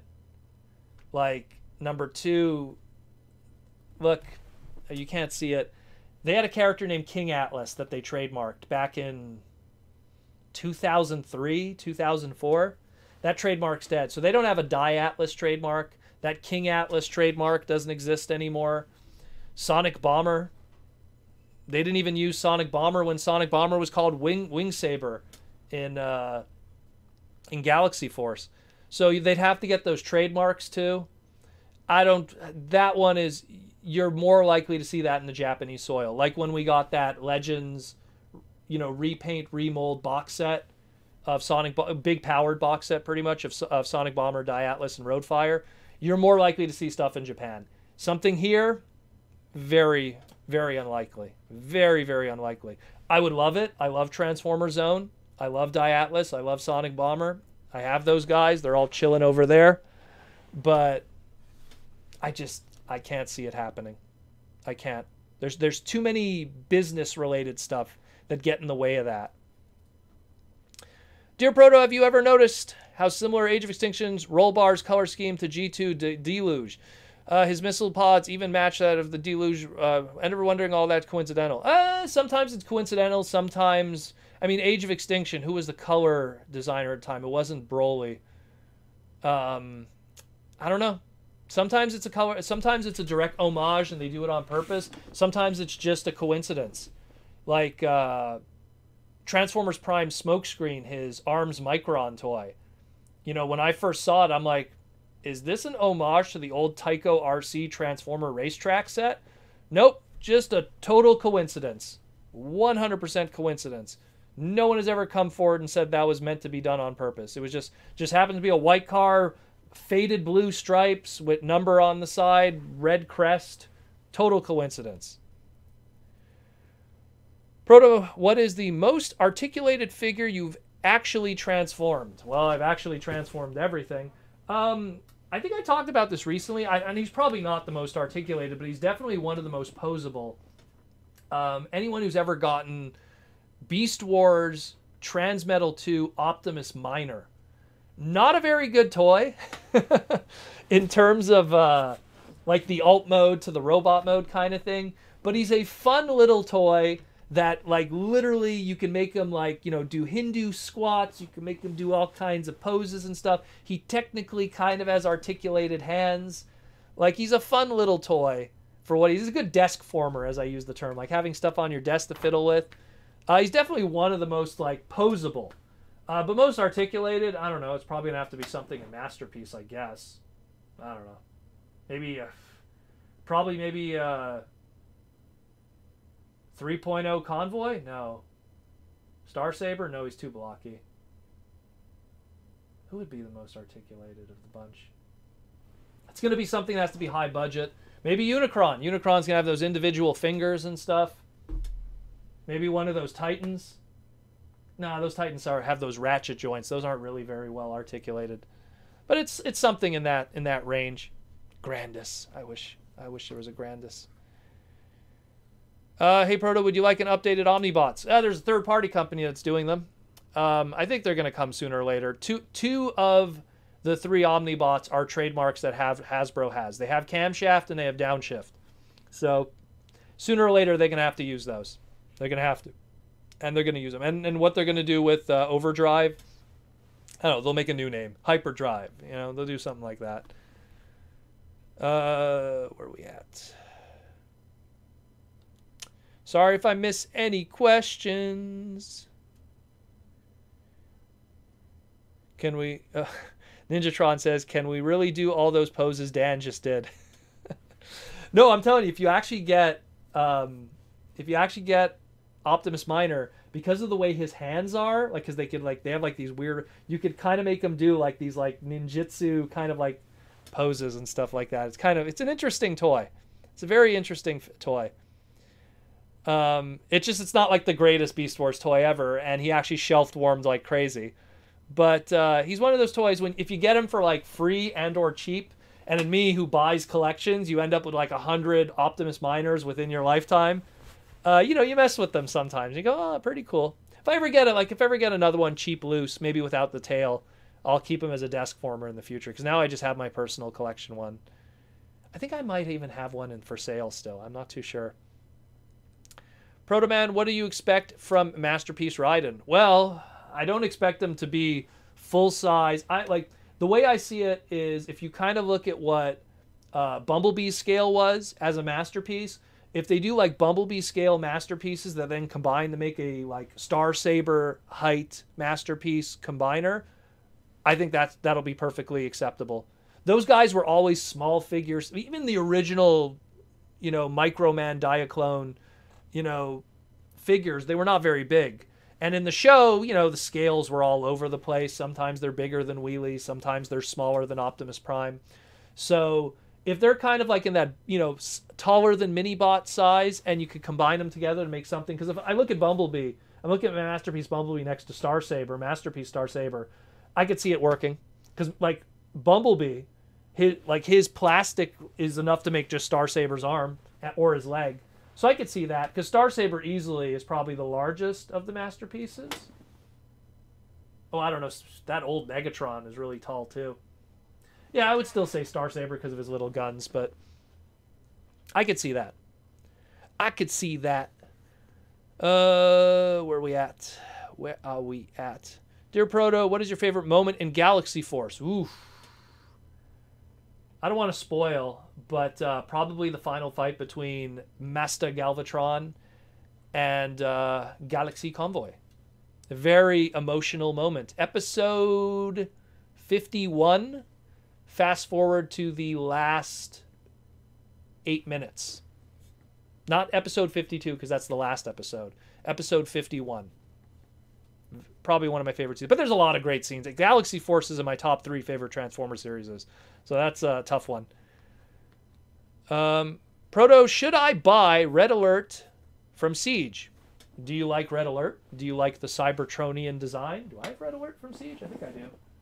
I don't even know what I own from Siege because I got everything on cheap clearance. Yes, I do have them. Yeah.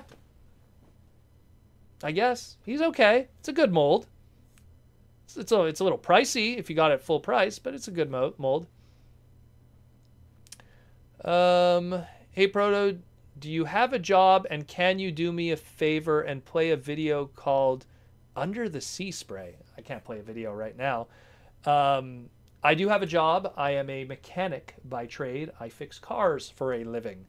Subaru Jack. I don't work for Subaru. Subaru is just one of my favorite car companies. I work on BMWs, European cars. I'm actually not a fan of them personally, but they pay well. They pay well. But I usually put all of that money into savings and stuff. And I have a rule that my paycheck doesn't really dive into my hobby. I try to keep those things separate. And that way, if I buy a $1,000 Transformer toy, it came from, you know, that pot of money, so to speak. Sometimes I do dive into my paycheck, but very rarely. I try to keep them separate. That way I'm able to own a house and be a homeowner. I like to believe I'm good with my finances. I'm very good at money management and finances, and that's why I do Transformer finance videos. I'm very frugal when it comes to when to buy products and stuff. But yes, I do have a job. And that's another reason why I also ask for the Patreon and for people to super chat, because at least that money goes towards this kind of stuff. I don't like to take the money that I use for work to put into the hobby. I like to keep those things separate always. And I've done a very good job doing it all these years, let me tell you. Especially during those BotCon years where it got kind of pricey sometimes just to do it. Dear Proto, I'd like to see a studio series of Blitzwing repainted into Overcharge. Well, giving him the old e-hobby homage. Well, that would be cool. Obviously, I don't think Studio Series would do it because they want screen accurate color schemes. But that would be cool. That would be cool. It would definitely be. I mean, I'm surprised Overcharge just didn't get a modern Generations interpretation with all the new. What did we get? We got 2 different kinds of Blitzwings so far. We got that one, and then we got the Titan Return one too. I don't know. I don't know why they didn't do that. Maybe because Overcharge wasn't a big deal. It was just like one of those e-hobby things. Kind of like how we only got a deep cover now after all those years. What was it, 2003 deep cover came out? 2006? Something like that? Proto, do you think Beast Wars Scorponok will be elevated to your boy status in the IDW Beast Wars? Scorponok in Beast Wars was unfortunately always one of those characters that always got the shaft. Died off season 1, well, season 2, episode 1. Gets the crappy Transmetal toy through McDonald's, so he didn't even get the proper Transmetal toy like Pterosaur did.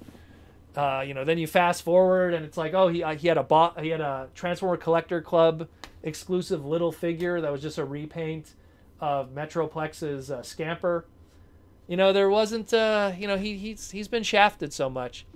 I like all the Beast Wars characters. It's just, characters like Scorponok and Airraiser, they kind of sit at the bottom because they're, the least interesting of the bunch. I don't hate them, but they kind of sit at the bottom compared to, like, you can't compare Scorponok and Airraiser to Cheetor or Dinobot, Black Arachnia, even Pterosaur, had more screen time. Tigatron, like, there's so many other characters. I'm not even going to go into, like, Optimus Primal and Rhinox and Megatron and Tarantulas, and I could go on and on. Even Inferno is so much more of a fun character. Waspinator. So, a boy status, I don't know about that. And for people who don't know what the boy status means like, kind of like a special place. Proto, do you have any version of Hot Rod Rodimus, or do you have every version of Hot Rod Rodimus, or are there a couple you're missing? When you mean version, if you mean mold, I have everything. The stuff that I am missing of Hot Rod Rodimus Prime is convoluted stuff. Number one, stuff that isn't out yet. Stuff that is really new and I just don't have it yet. Like, so like a Studio Series 86 or convoluted stuff. Like, I don't have the 2001 Mint in Box reissue of G1 Rodimus. And yes, I collect those too. I collect box variants. I collect like all those kind. But when it comes to versions and molds, I got it all. I have a thread. If you go on tfw2005.com, it's called Protoman's Hot Rod Rodimus Collection. You could see, and it hasn't been updated in a while, but it just gives you an idea of everything that I have just of that. And you guys never see it in any of these videos. It's in its own section that has this beautiful glass case of just everything Rodimus ever. Pillowcases, punching bags, bed sheets, animation cells, all kinds of crazy stuff. Shopping bags, posters, anything that's graced his face in a singular nature. I'm crazy for that character, in case you haven't noticed. Hey, Proto, I know this isn't about Transformers, but have you seen Flame Toys, Snake Eyes, and Storm Shadow? No, I haven't. Are they, they're doing like Farai action stuff for Farai model kits? I didn't see that. Is that news recently? That was on Yojo and everything? I did not see those, but I'm curious, now that you mention it. I'd like to see that. Are they Farai action, like the action figures, or are they the model kits? Because they're model kits, then I'm really intrigued. I'm curious how they did that. What season of Beast Wars season 1 Beast Wars character do you think won't get a new figure? It's starting to look like Inferno's not going to happen. If we have a G1 Inferno, probably not going to get the Fire Ant, and that sucks because he needs a new toy desperately. You know what was the last Fire Ant Inferno toy we had? A extremely limited run Robot Heroes minifig, which I have all the way back there. He came in a 2-pack with, I want to say he came with Tigatron. I think he came with Tigatron. And like that was like and that was in what? 2007, I want to say. And that was it. Where are we at? Dear Proto, do you think Neil Blomkamp, District 9? Oh, the guy who did... I saw Chappie. I know that one. I didn't see District 9. Oh, no, I lost your question. It just bounced away. Oh, crap. Where'd it go? Where'd it go? Oh, no. I'm sorry. Hold on. Oh, here we go.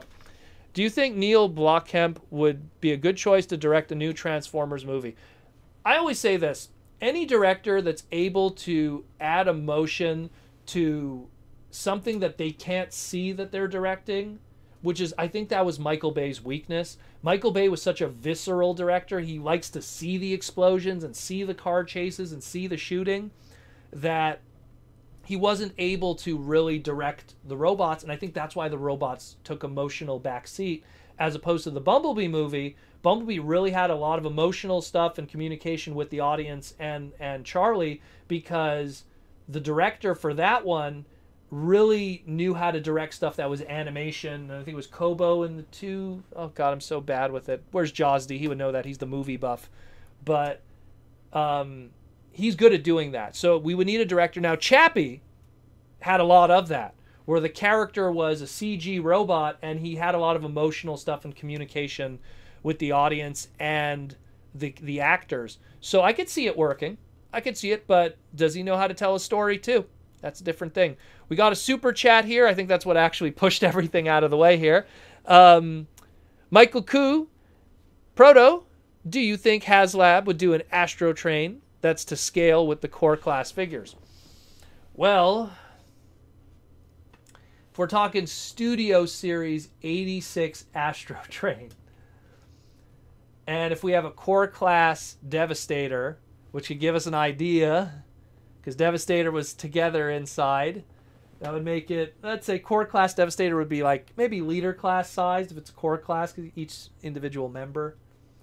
And that would be the inside of the cockpit of the alt mode of Astro Train. That would make Astro Train like, oops, not the phone, the thing there. That would make Astro Train like 6 feet long. Ooh, I don't know. I don't think that would happen. I think that would be massive, unfortunately. And again, is Astro Train enough equity for Hasbro to put all their chips behind them for a big HasLab project? How many people who have already bought Astro Train figures would be willing to buy another one yet again? I don't think so, personally. I think it's way too big. And and I like Astro. He's my Astro Train out of all the triple changer Decepticons. He's my favorite one. He was my first triple changer too. And I just can't see him. Protoman, who would you have in a G1 Royal Rumble? And that includes surprise entrance. This was actually done in Transformers lore, and I'm a dick because I never shared it with the rest of the world. Let's go grab from the God Wall. Transformers Manga 2010, 1986. The Battle Royale. Let me just get to it. Come on. Battle wrestling match for the Convoy Cup. This is a real thing. The entrance to the Battle Royale. 86 characters. Let's just say a lot of stuff goes on. A lot of wrestling. Oh, look at that double axe handle by Springer. Rare piece of Transformers G1 lore. I've never scanned it. It's out there. It sits in the collection. For the time being. I've given enough for free to the world. Let that be a Patreon exclusive or something. But yeah, if there was a G1 Battle Royal, they did it. Optimus was in it too. Rodimus Prime won. No bias. The manga said so. Hey Proto, do you think G1 Jetfire, aka Skyfire, could use the Matrix of Leadership? Well, when you say use the Matrix of Leadership, I mean, I've always felt in a lore standpoint that the Matrix has a chosen one kind of thing, and Jetfire just isn't part of that. Jetfire's a scientist, conflicted character that worked for the Decepticons, big, strong, tough guy, smart mind, but not the chosen one and someone that used the matrix of leadership. I'm kind of curious because Rodimus was going to give the matrix to Springer when he thought he was dying. Obviously, Springer was like, hell no. But I'm really curious what would have happened if Springer took it, if it would have rejected him or not. Kind of like how Ultra Magnus had it. He was able to put it in his chest, but it didn't do anything. Didn't change him, didn't make him smarter. He didn't have the wisdom of the ages. He just was carrying it. You know, like as if he had like a fanny pack and he just kind of put it in there. It's like, oh, hey, here's the Matrix. Okay, all right, I'm just gonna put that in there. Yeah, kind of like one of those things. Proto, do you think Hasbro could re-release the Combiner Wars Combiners as gift sets in a similar style of the Headmaster re-releases? Or alternatively, what I would like if they re-released I mean, I have them already, but what would be better for you guys if they did the United Warrior sets, which were the box sets of the Japanese releases, which had the better paint scheme and the missing members of each Combiner team. Instead of having Alpha Bravo, you'll have Slingshot. Instead of, what was the name there? Off-Road, you'd have, I think it was Dead End was the one that was missing? Yeah, I think it was Dead End. You know, like, I think people would prefer those, personally. Would be cool if they did it, but who's a retailer that wants to have those big BotCon-sized box sets sitting in them? When we lost Toys R Us in the United States, we lost a platform of a company that was willing to have big sections and shelf space for big product. And I think that's why the rumor that the Titan scale is going to be discontinued after this year and they're going to stick to just 2 commanders instead, I could believe that, because I don't think there's a place for Titan scales anymore in a Walmart display. I don't think there's a place for Titan class anymore in a Target display. Again, maybe GameStop. But maybe GameStop's not going to be doing well after the big V is done because they've been having a lot of problems financially. So it's hard to say. Toy companies, they can make stuff, but they have to look at who's distributing their product and who could carry it. And that's the big issue. And when you're making something big, who wants to carry it? You know? Hey, Proto, do you think Hasbro could re-release? Okay, I saw that one. What we at? Proto, if you could get a new retool of Earthrise Hoist, who would it be? The red and yellow Diaclone repaint, which kind of had a hot rod kind of flavor to it, like his 2 little fins in the back were yellow and the body was red. You could do that repaint. That'd be pretty cool. Give him and it's never been given a Transformer name, so you could give it some kind of cool name, you know. I don't want to say any suggestions for free, but Hasbro people be listening. Yo, Proto, Earthrise Roundabout won't be in stores ever again, will it? I missed out and I only got Run Amok. Look, product gets discontinued, doesn't end up in stores anymore, and you just got to look at the secondary market. That's just how it is. What I always suggest is don't buy it while it's still hot. Like, obviously, it's retired now out of retail. It's going to be on eBay. People are going to be, like, you know, trying to scalp it. Wait a year when people have shifted their interest to something else and just then try to strike a loose, complete one. And I guarantee you might find one for $20, $25 on eBay. That's usually the best way to go about it. Or wait for conventions if you have that option. Or someone's parts party that once in a while gets cool junk. Why do I keep pimping that? I don't know why. It's not like we're going to have a TFCon anytime soon. Dear Proto, how would you write a Transformers Quantum Leap crossover comic book? Which character would Sam Beckett leap into? Would Cup and AI hang out? Well, I don't know. Who would he leap into? You know what? It would probably have to be one of the, you know, like if he leaps into their body, it has to be someone that would have a similar personality that they wouldn't know that things are different. Then again, the way the old G1 writing style was, they didn't even realize when Optimus was the fake Optimus and Prime Problem. I don't know. Maybe he jumps into Blue Streak, let's say Generation 1. Or like, I don't know, a more social kind of Autobot, you know, maybe Hound, I guess. And Cup would definitely probably be with AI. for sure. For people who know what Quantum Leap is, a very old show back in the day. Didn't Rodimus just get the Matrix to acknowledge him because he touched it first before Ultra Magnus? That is a theory. That is a theory, but the original script of the comics, the original script, which was then used to make the comic book version, he didn't touch it. So, the belief that he is the chosen one.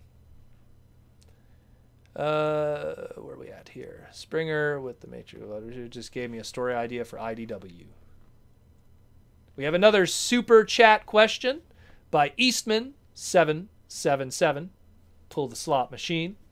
Hey Proto, best version of G1 Mirage and your favorite ARC bot. Best version of G1 Mirage currently, in my opinion, still is the original 2006-2007 Classics toy. While it's not accurate to how he looks in the show or his original toy, I really like how it's very articulated, and I like how the transformation works for the back. It's not an open wheel Formula One, meaning it has a closed cockpit, so it's not a true Formula One. But to my opinion, it still is the best Mirage toy that we've gotten up to this point.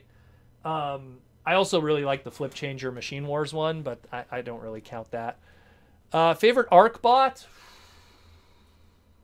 That's a tough one. I'm going to go with probably one of the mini bots.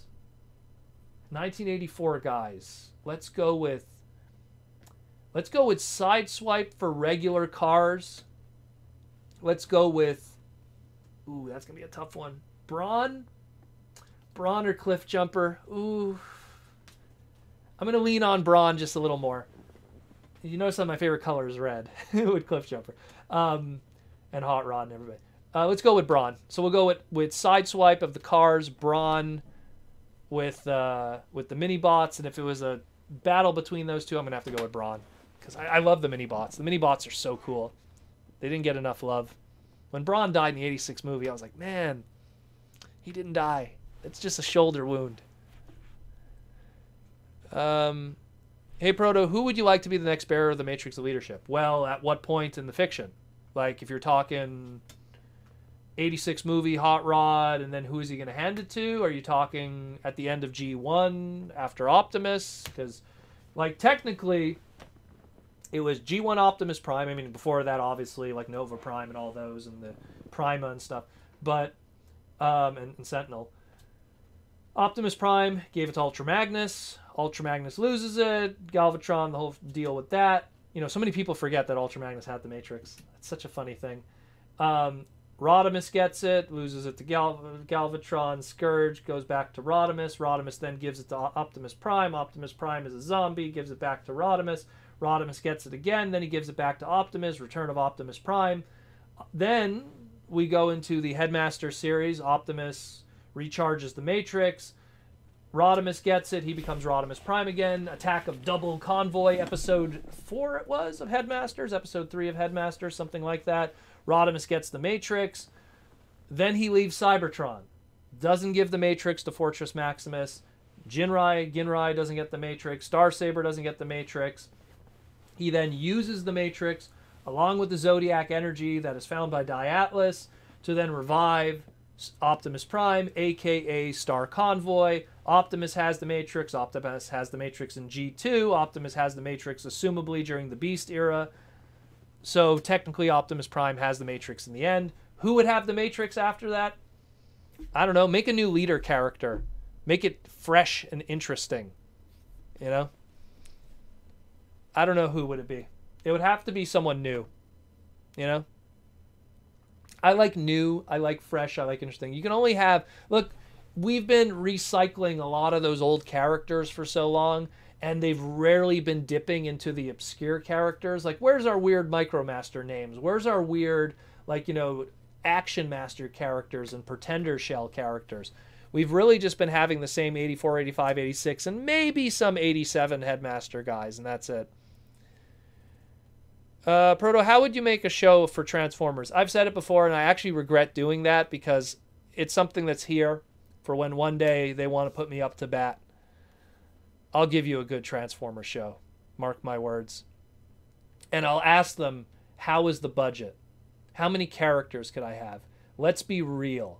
because I don't want to make a story and then be limited by the budget like Siege and Earthrise did.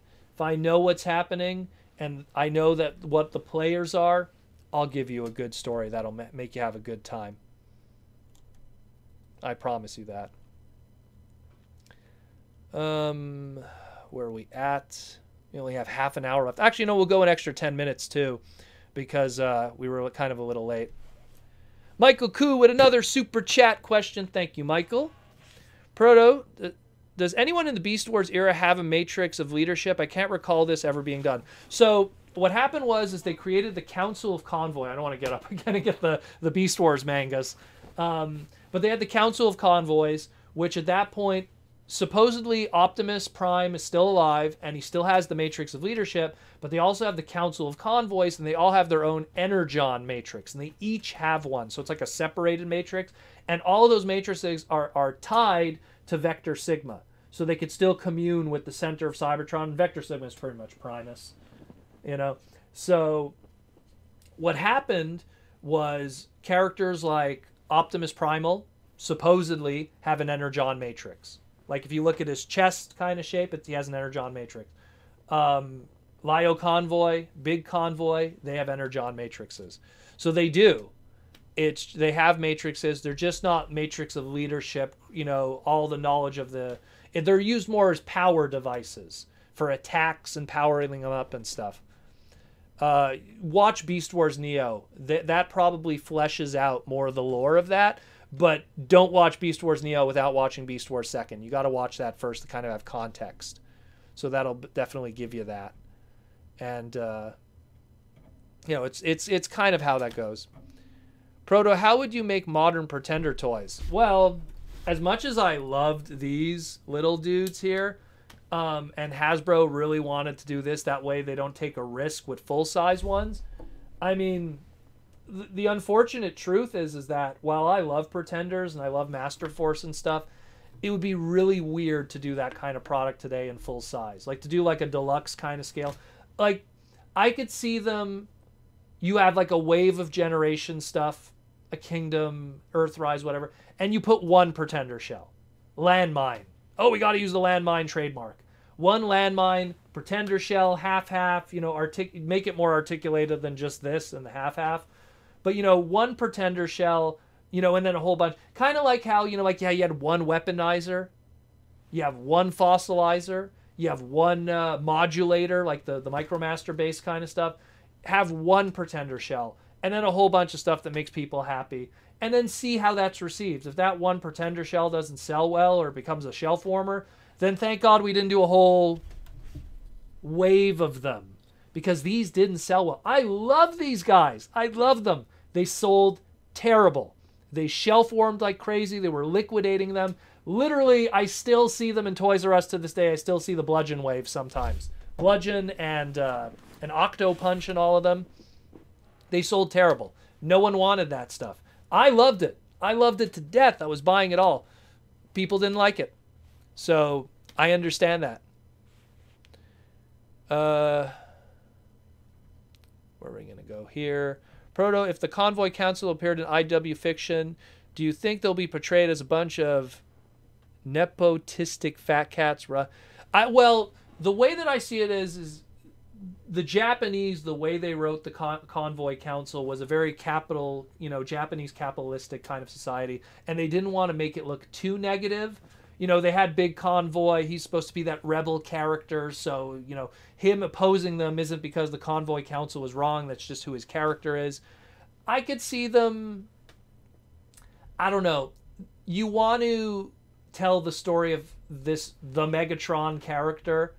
So you want to portray the Maximals and the Convoy Council and the Maximal Elders, I guess, as villains from their perspective. So they could be seen as that.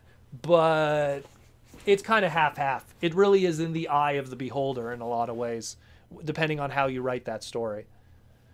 Dear Proto, do you think Flame should be reintroduced as a mercenary? I just want to cut off that for a second.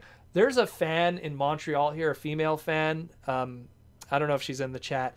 Absolutely obsessed with the original Flame from the UK comics. So she would love it if we got a new Flame toy.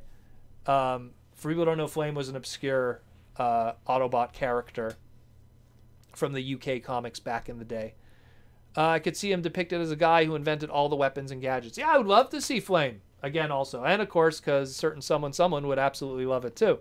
I don't know if she wants me to say her name, so I'm not going to say it. She works at Toys R Us and she's awesome. In Canada.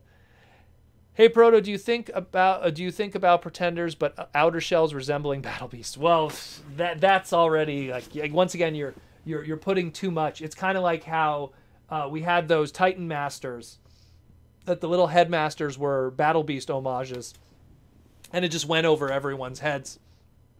I love Battle Beasts. I love Pretender shells. Let them be their own thing. We had the Beast Saga toy line. It came out in Japan, which was the like pseudo sequel to Battle Beasts for the 25th anniversary, and it didn't do well. Sold quite bad. So I was like the only person buying those. If you go on YouTube, I'm actually one of the few people that review those toys. You can find some old videos of me reviewing those Beast Saga toys. I would love Battle Beasts, but I think the trademark right now is not even with Hasbro anymore, unfortunately, which kind of sucks. But Pretender Shells Battle Beast, no, I want to see my classic Pretenders. You know, give me Skullgrin, you know, give me Bludgeon, give me Octo Punch, give me Stranglehold, give me Landmine. Like, give me all those guys. You know, give me a proper, you know, really articulated Metal Hawk. That'd be so cool. That'd be so cool to have. We got another super chat question in the gold tier from, oh my god, I'm going to screw up your name. I am so... Alejandro Barrera. I hope I did that right. I'm sorry. Hey, Proto Man! What are your thoughts on them doing more crossover figures, possibly with anime shows, like how the MP10 mold did a crossover with Evangelion? So the Eva thing, first of all, what people need to understand what happened with that was Hasbro had like, not Hasbro, Takara had this like line-wide crossover with Eva, where Eva was in their Shike Leon line. I wish I could reach over there. I have some Shike Leon stuff. So there was Eva stuff in there. There was Eva stuff with the Takara Transformer stuff. There was Eva stuff in their other brands. So that was kind of like a whole crossover thing that happened with Eva. I'd like it personally. I've always said that, like, you know, if you could do like Gundam proper, because the problem is Gundams are way taller than Transformers, but if you could do stuff with Bandai, that'd be really cool. Probably Bandai wouldn't want to play, but there's a lot of cool anime stuff that you could cross over with Transformers. I mean, I'm a huge fan of like Gyro Zetter. Like, that's all my Gyro Zetter collection there. I love Gyro Zetter, and Gyro Zetter was this toy line that came out around the time of Transformers Prime, and it destroyed Transformers Prime in the ratings. Like, it got way more ratings than Transformers Prime did in Japan. And it was this great transforming robot show. Crossover those two. What was Gyro Zetter's Konami? Do Konami with Konami and Hasbro. Do something together. Takara. Do some cool stuff. You know? I would love to see Gyro Zetter X Transformers. Bring them together. Love that line. Love that line to that. Such a great line. Super underrated. Great show, too. Watch it on YouTube. People upload episodes of it. Hey, Proto, would you like an updated version of the Predators? I'm surprised they haven't done something like that. The only reason why I think they haven't is just name trademarks. That's the only reason. But, you know, there's so many, you know, like, how many times could we have the same Seeker Jets all the time? Why not give us, you know, some of those old Predators and the UK stuff and everything like that? Like, I feel like they even forgot about Skyquake. Like, Skyquake was like a thing in Transformers Prime. Like, oh, hey, here's the Skyquake trademark. And then it's like, bye-bye, we're never going to use that again. How did they forget that Skyquake was a thing? How did they forget about all these other flyers? You know, so it kind of sucks. But yeah. Thanks again, by the way, for the super chat question. Alejandro. I'm so bad. I wish I knew how to say that. Where are we at? Another super chat. You think they would do another Eva Fig with the Earthrise model, considering the last Evangelion movie is supposed to come out? Yeah, I'm waiting for that too. 333, man. Find out how that ends. Get that new ending from Anno. The last Ava movie is supposed to come out this year, possibly with Takara version being a Hasbro Pulse. Well, assuming you mean the leader class. I don't know. I don't know. You know what would be kind of cool, though? Think about it. Some of those fossilizers with Ava colors. Think about it. Like the way that that aesthetic design works, that would work. Don't you think? But, I mean, if they want to do something with not with the leader class convoy, if they want to, I don't think they will, because when they did that last time, like I said, it was like a line-wide thing that they did. Like, it was like there was some kind of agreement they had at the time with Evangelion, because Ava doesn't have just one master toy license with Bandai, because they've done kits in the past and stuff like that. So it'd be very interesting to see if they do something like that in the future. Would be really cool. But you know what's funny about that the MP10 one? If you look at the little Spike figure that came with it, I swear, if you look at the way the Spike figure is colored, it looks like something out of Attack on Titan. Like the whatever they're called there, the good guys, the Exploration Force or something they call them, whatever. We got another super chat from Orlando Chavez, and this time he asked a question. Orlando, thank you, my friend. What's up? Orlando wants to know, I have a question this time. Thank you, my brother. Orlando, thanks for everything, by the way. What's your favorite or some of your favorite Beast Wars toys? Ooh, boy. I love Beast Wars. Let's go with non-show characters. I think I've talked about this in the past. I think it's been asked once before. I love, like, we'll go with non-show characters first. I love K9, Wolfang, those two. Great molds, if you could get those. K9 slightly more, because I love that he's a German Shepherd, and I love German Shepherds. They are just the best dogs in the world. I'm going to show you guys a video. I'll show you guys one video. Hold on a sec. So, one of the awesome German Shepherds in my life. This is Mocha. And this is her singing.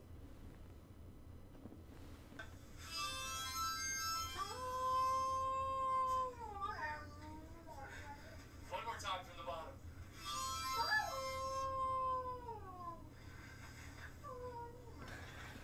I love that dog. Anyways. Sorry about that. So, K9, awesome one. What's another, like a non-Fusor show character? Sky Shadow. Sky Shadow, which was the iguana mixed with the dragonfly. That one's really cool. And it's funny because I rarely see him in the secondary market. I rarely see him in the secondary market. It's very weird how limited he is in terms of like purchases. It's like I see so many of Quick Strike, of Injector. I don't see much of Silverbolt, oddly enough, despite the fact that he was a show character. But Wolfang and K9 for sure. Those are like two top tier ones. I would suggest Beast Wars Grimlock if he didn't have GPS. If he didn't have the gold plastic syndrome thing, he's always one. I love that toy. I love that color scheme, the gold with the white. But because he's so fragile, I just can't. I can't, like... German Shepherds in prehistoric times. I know, eh? It doesn't make any sense. But that's like definitely K9 Wolfang, get those two. Those were like they should have been in the show. Another one for anyone who hasn't already wised up to the awesomeness is Razor Beast. Razor Beast is another really cool one with his little gun. Who else? Who else is a really good one? I'm trying to think that are like non-show characters that are sleeper hits. Baboom. Baboom is really cool. Again, he kind of appears in Beast Wars 2nd as Apache, but still another really good mold. There's a bunch. Beast Wars is one of those lines that, I mean, I can't even hate on Retrax. Like Retrax, like a lot of people say that's the worst Beast Wars toy, but I love him still. What was another one too? I'm trying to think of a Transmetal 2 that I could suggest. Night Glider. Night Glider, who's like the flying squirrel Transmetal 2 with the sword. He's like He-Man, but he has like a convoy head. So cool. Hope those are some good suggestions. Those ones alone, just start with those. Those ones are amazing. Those will keep you busy forever. We got another super chat from Jason Whaley. And Jason wants to know, any chance we're going to get a surprise with Netflix Kingdom where the budget is saved at the end and we get a proverbial money shot? I don't know, Jason, man. You know what? It's one of these things that we always look to the past to understand what's happening in the future.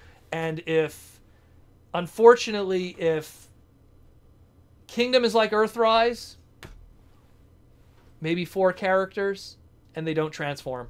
Maybe one of those characters transform and it's the Arc. Maybe Optimus Primal transforms. Maybe Dinobot transforms. Maybe Dinobot stays in Raptor mode forever.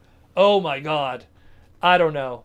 I hope so. I really hope. I really, really hope that there's tons of budget, that they have enough budget to hire SAG voice actors so we could get Optimus Primal and everything. But, like, you know, Gary Chalk, David Kay, Scott McNeil. But I don't think so. I get a feeling we're going to put all our emotions and get excited about it, and we're going to get disappointed heavily because there's so many people that love Beast Wars, and so many people consider Beast Wars the best of Transformers fiction, that it's going to be hard to even measure that. We're going to have to go into this accepting that it's something different, but hope that it's even good on its own.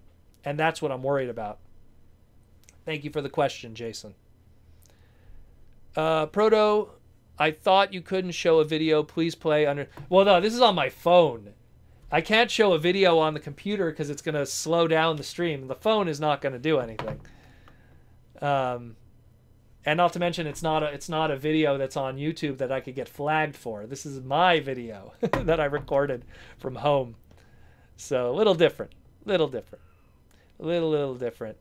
Where are we at here? Proto, would you like a Convoy 2-pack of the upgraded versions of Big Convoy and Lio Convoy? Big Convoy needs a new toy.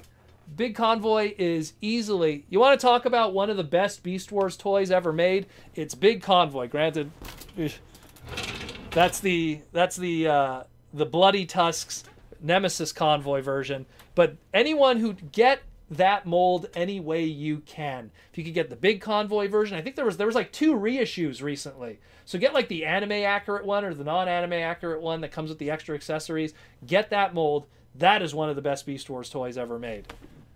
And it's a shell former, but it comes with an opening matrix of leadership, big ass gun, cool gimmick. You know, alt mode is as posable as a football, but that doesn't really matter. You know, great toy. I would love updates of those characters. We technically got a Lio Convoy update when the club did the pre-Lio Convoy, you know, Lio Prime using that Orion Pax mold, but we never really got, unfortunately, we never really got a decent Lion upgrade of Lio Convoy outside of the Masterpiece, of course, and the Robot Master release that we got, which was a scaled-down version, which wasn't really that great, to be honest. So I'd love to get a cool updated version. I mean, we do technically have that Farai action figure, but that doesn't transform. Proto, if we ever get a Chug update of Deluge, would you rather he possesses his original G2 color scheme or his original IDW paint job? I would like to G2 colors just because of shout out to the 90s kids, and I would like it if he had a water change gimmick. Because when was the last time we've had that? Think about that. When was the last time we had a Transformer toy? You put it in the water, changes colors. When was the last time we had a Transformer toy that sprays water? It's been forever. It's been forever. Wouldn't it be cool to have that again? Maybe it's just me. Maybe it's just me. Taco Tank. That's another one that's awesome. Niagara Base. That's another one. But both of them, extremely expensive. So I don't suggest those. eBay. Beast Wars. Fusor. Sky Shadow. Current bid. $15. Let's put it this way. Sky Shadow, Canadian dollars, 1997 was $12.99 in 1997. If you factor in inflation, he's probably about $21 today with inflation. So for $15.50 American, which comes to about $20, $21 Canadian, right on the money. It didn't even go up in value, and it's a great toy. Cool, like he has the hand that becomes his head. He has the missile gimmick, the wagging wings, all kinds of cool stuff. When toys were toys. Let's see, where are we at? Sorry if I'm missing any questions. Everything's getting push. And we're gonna 14 minutes left. I'm gonna do 10 minutes over, guys, because I came a little bit late, so I'll do a little 10 minutes extra.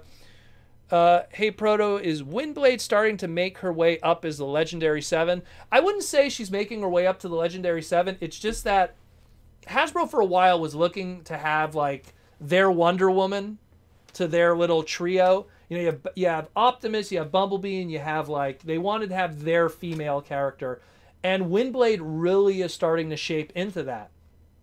But she's still not part of the Legendary 7 because the Legendary 7 doesn't apply to marketing, it applies to mainstream. And the problem is that the mainstream audience don't know who Windblade is. The fandom does. The people who watch the shows do. The people who watch the comics do. People who watch the movies don't. So she hasn't reached that status yet, unfortunately. Maybe one day she will. Maybe we'll get a movie Windblade. And then she'll push her way up and we might have a Legendary 8. But that Legendary 7 hasn't been broken for almost 30 years. So, when it was first used in G2, when it was first really concocted. So we'll see. But I do agree, she's moving on up. She really is becoming the female part of the brand. Like to me, it's like how DC has Batman, Superman, Wonder Woman, or like how Marvel, I don't know, Marvel doesn't really settle on any of that, so let's just put that aside. Because it's not really Captain Marvel and it's not really like Storm. That always changes every decade. But the point is, like, they really are that. So I would believe it. We got another super chat by Alejandro. Please, Alejandro. I think it's Alejandro. Alejandro. Earthrise, Thundercracker, and Skywarp is back in stock at Big Bad Toy Store. Even though they were Target exclusives, do you think they would do the same for the Coneheads? Well, it's a matter if Joel and the guys from Big Bad Toy Store get cases of it. A lot of times when stuff is store exclusives, it's a contract. And when that contract is done, let's say 6 months, they get a hold of it. So I wouldn't be surprised if Big Bad Toy Store was able to get a whole bunch of cases from Hasbro. And they have a great relationship with Hasbro. So it wouldn't surprise me. Thank you for saying that, though, Joel, because for anyone who didn't get that 2-pack, go get it, yo. Big Bad Toy Store. And they're not a sponsor.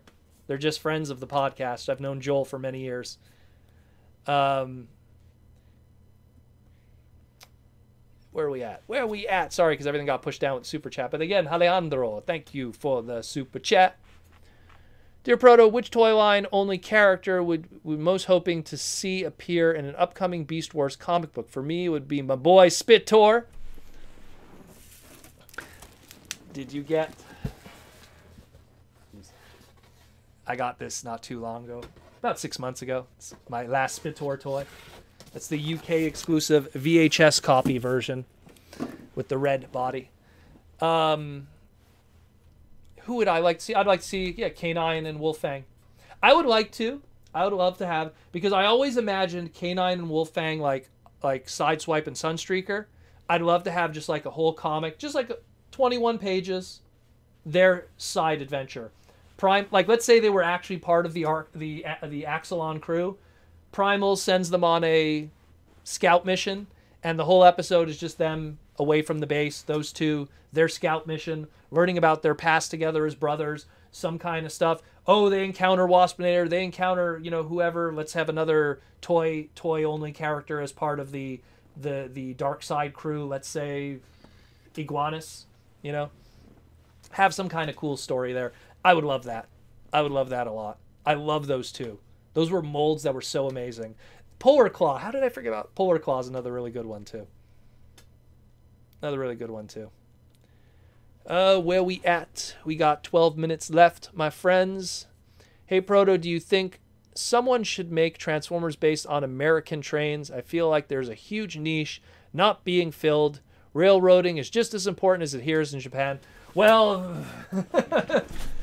Yeah, there is a railroad community that loves the old steam engines and stuff, but I have to tell you, Japan, when they come to their railroading stuff, it's still way bigger. Japan, it's such a huge cultural thing over there that is part of their everyday life, still to this day. The Shizazishokens, as they're called in Japanese, the bullet trains are... You can't compare.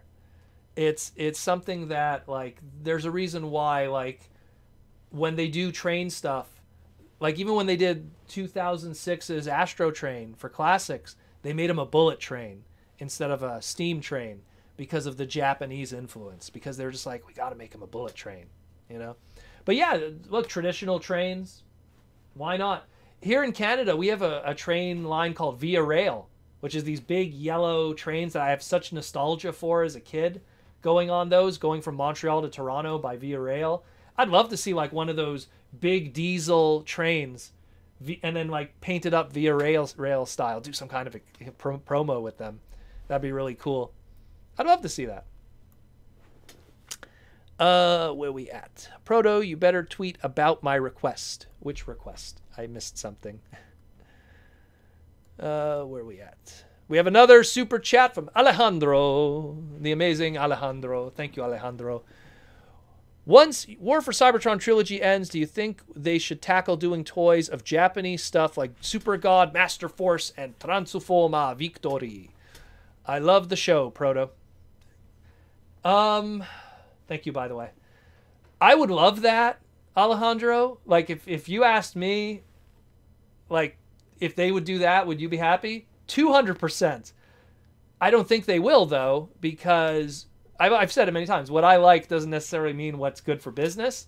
I think they're probably going to do either more Beast Wars with scatters of G1.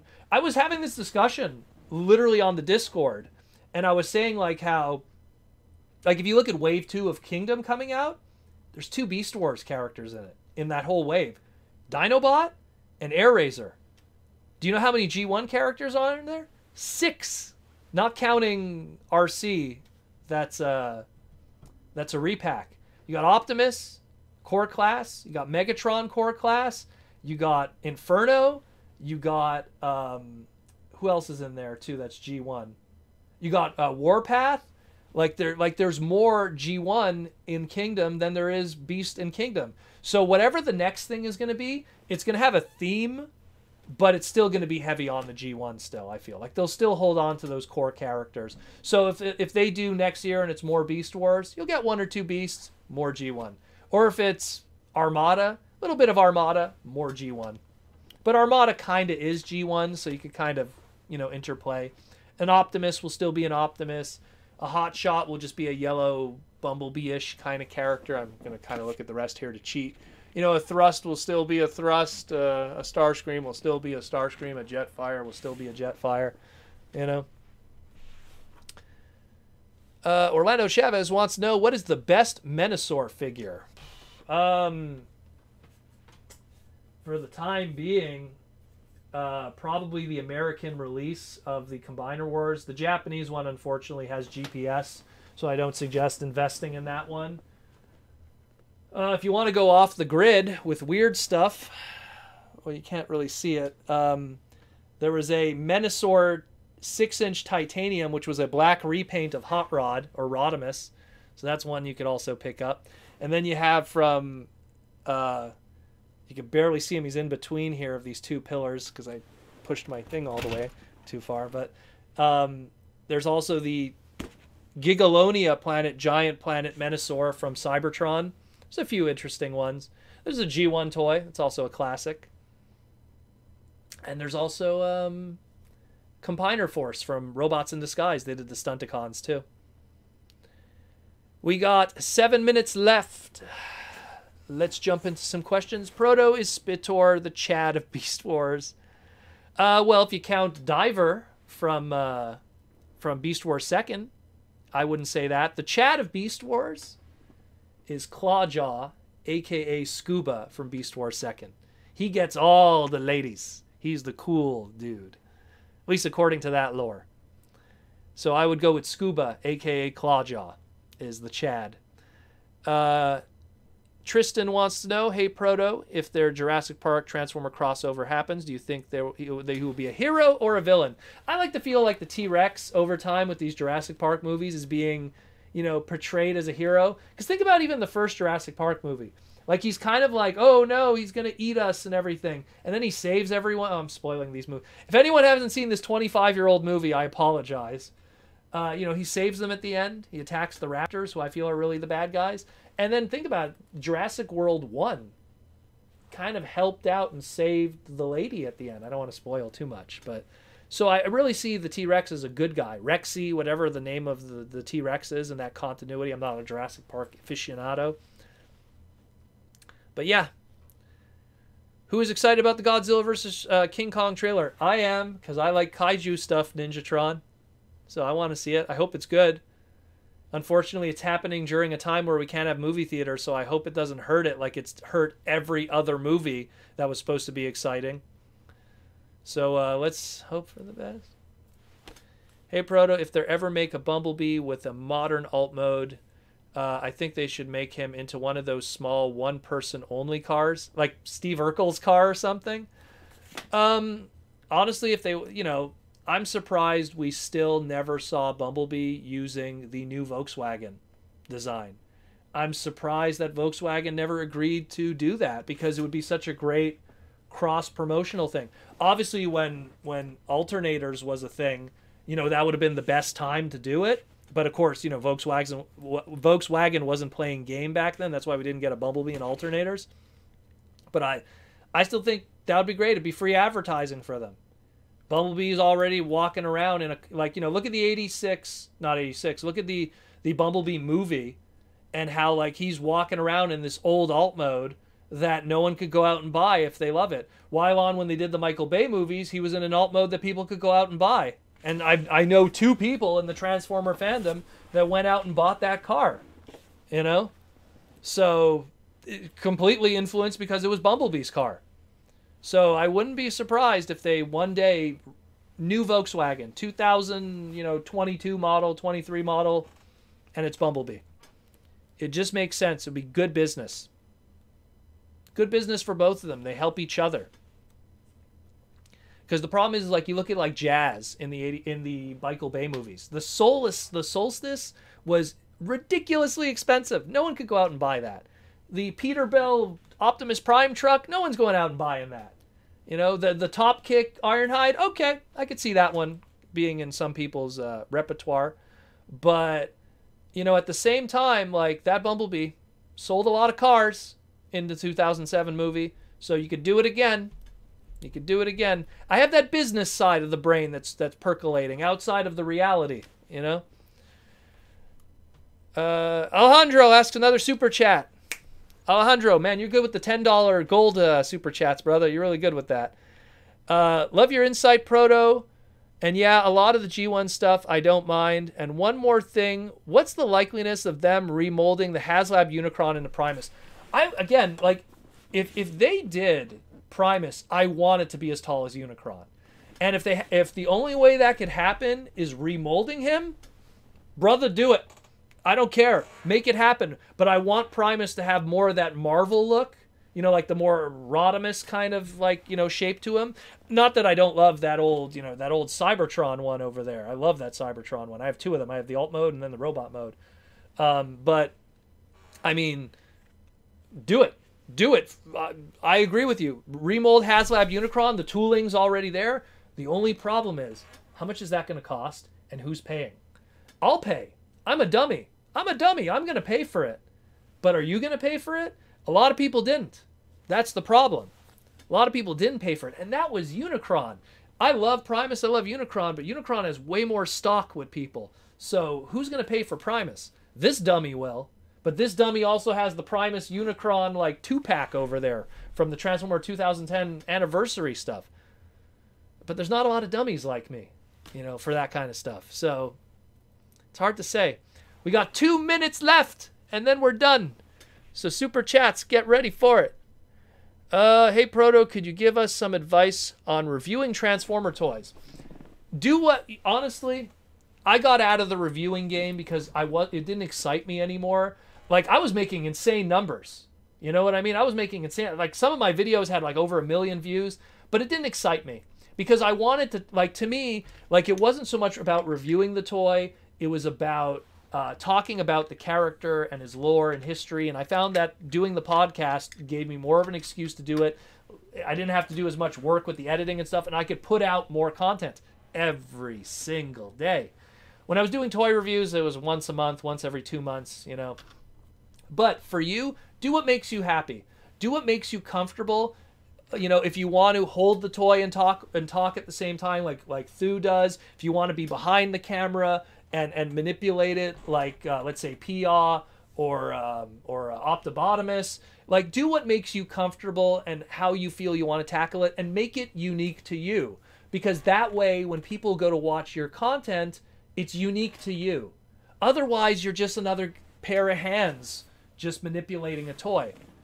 Why do you think Thu is so successful? Because what he does is unique.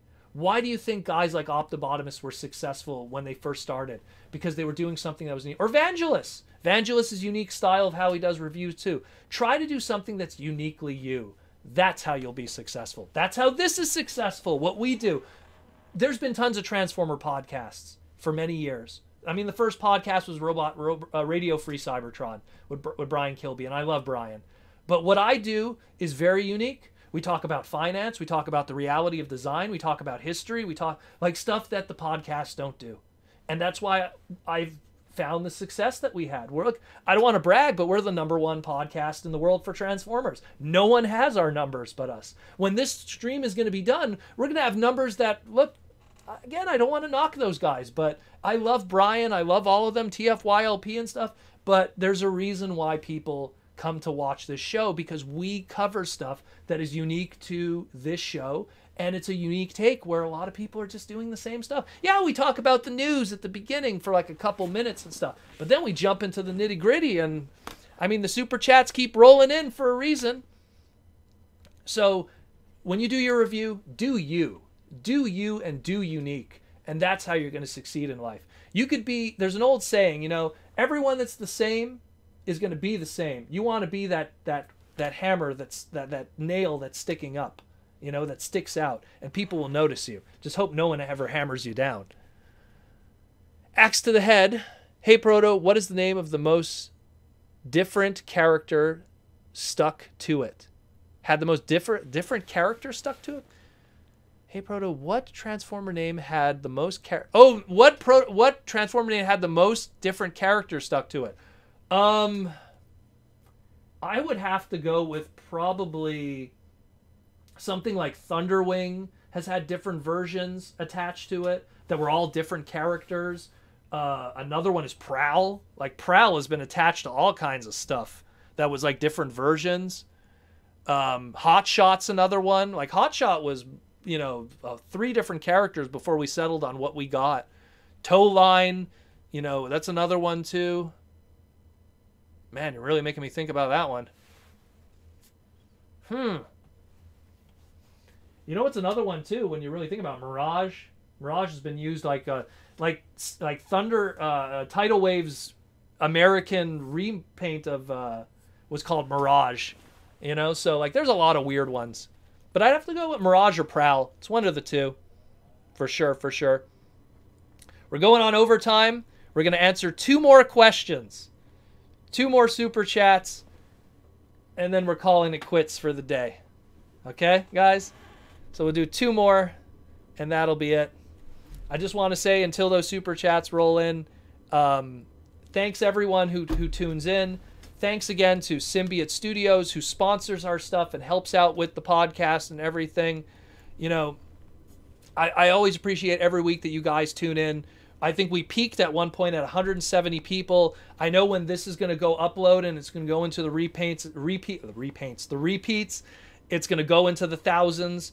I appreciate all of you guys who tune in, all of you guys that come on the Patreon and, you know, join the Patreon, patreon.com/Protoman. Got to put in that plug right there. You know, that's, you know, you guys help with the podcast so much. You guys really do.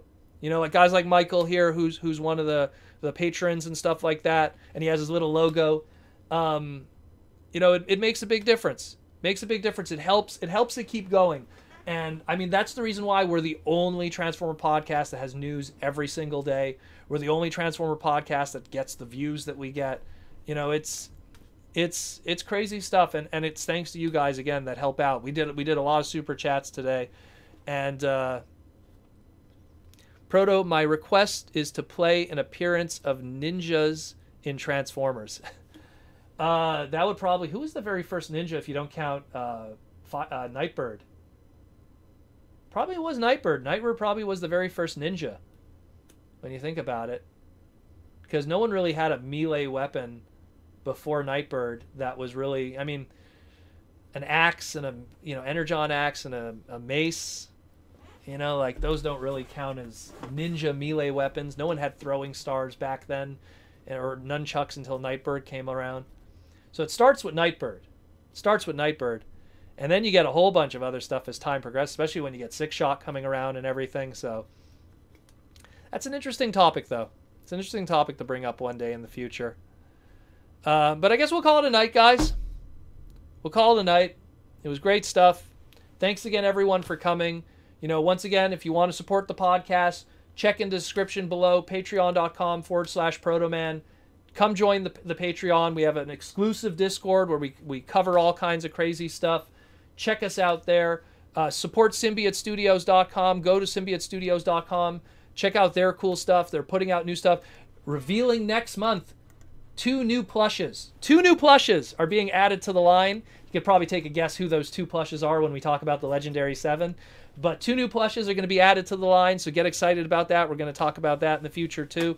We have news tomorrow to talk about. There's some new stuff I want to cover that I didn't talk about today that we're going to be doing tomorrow.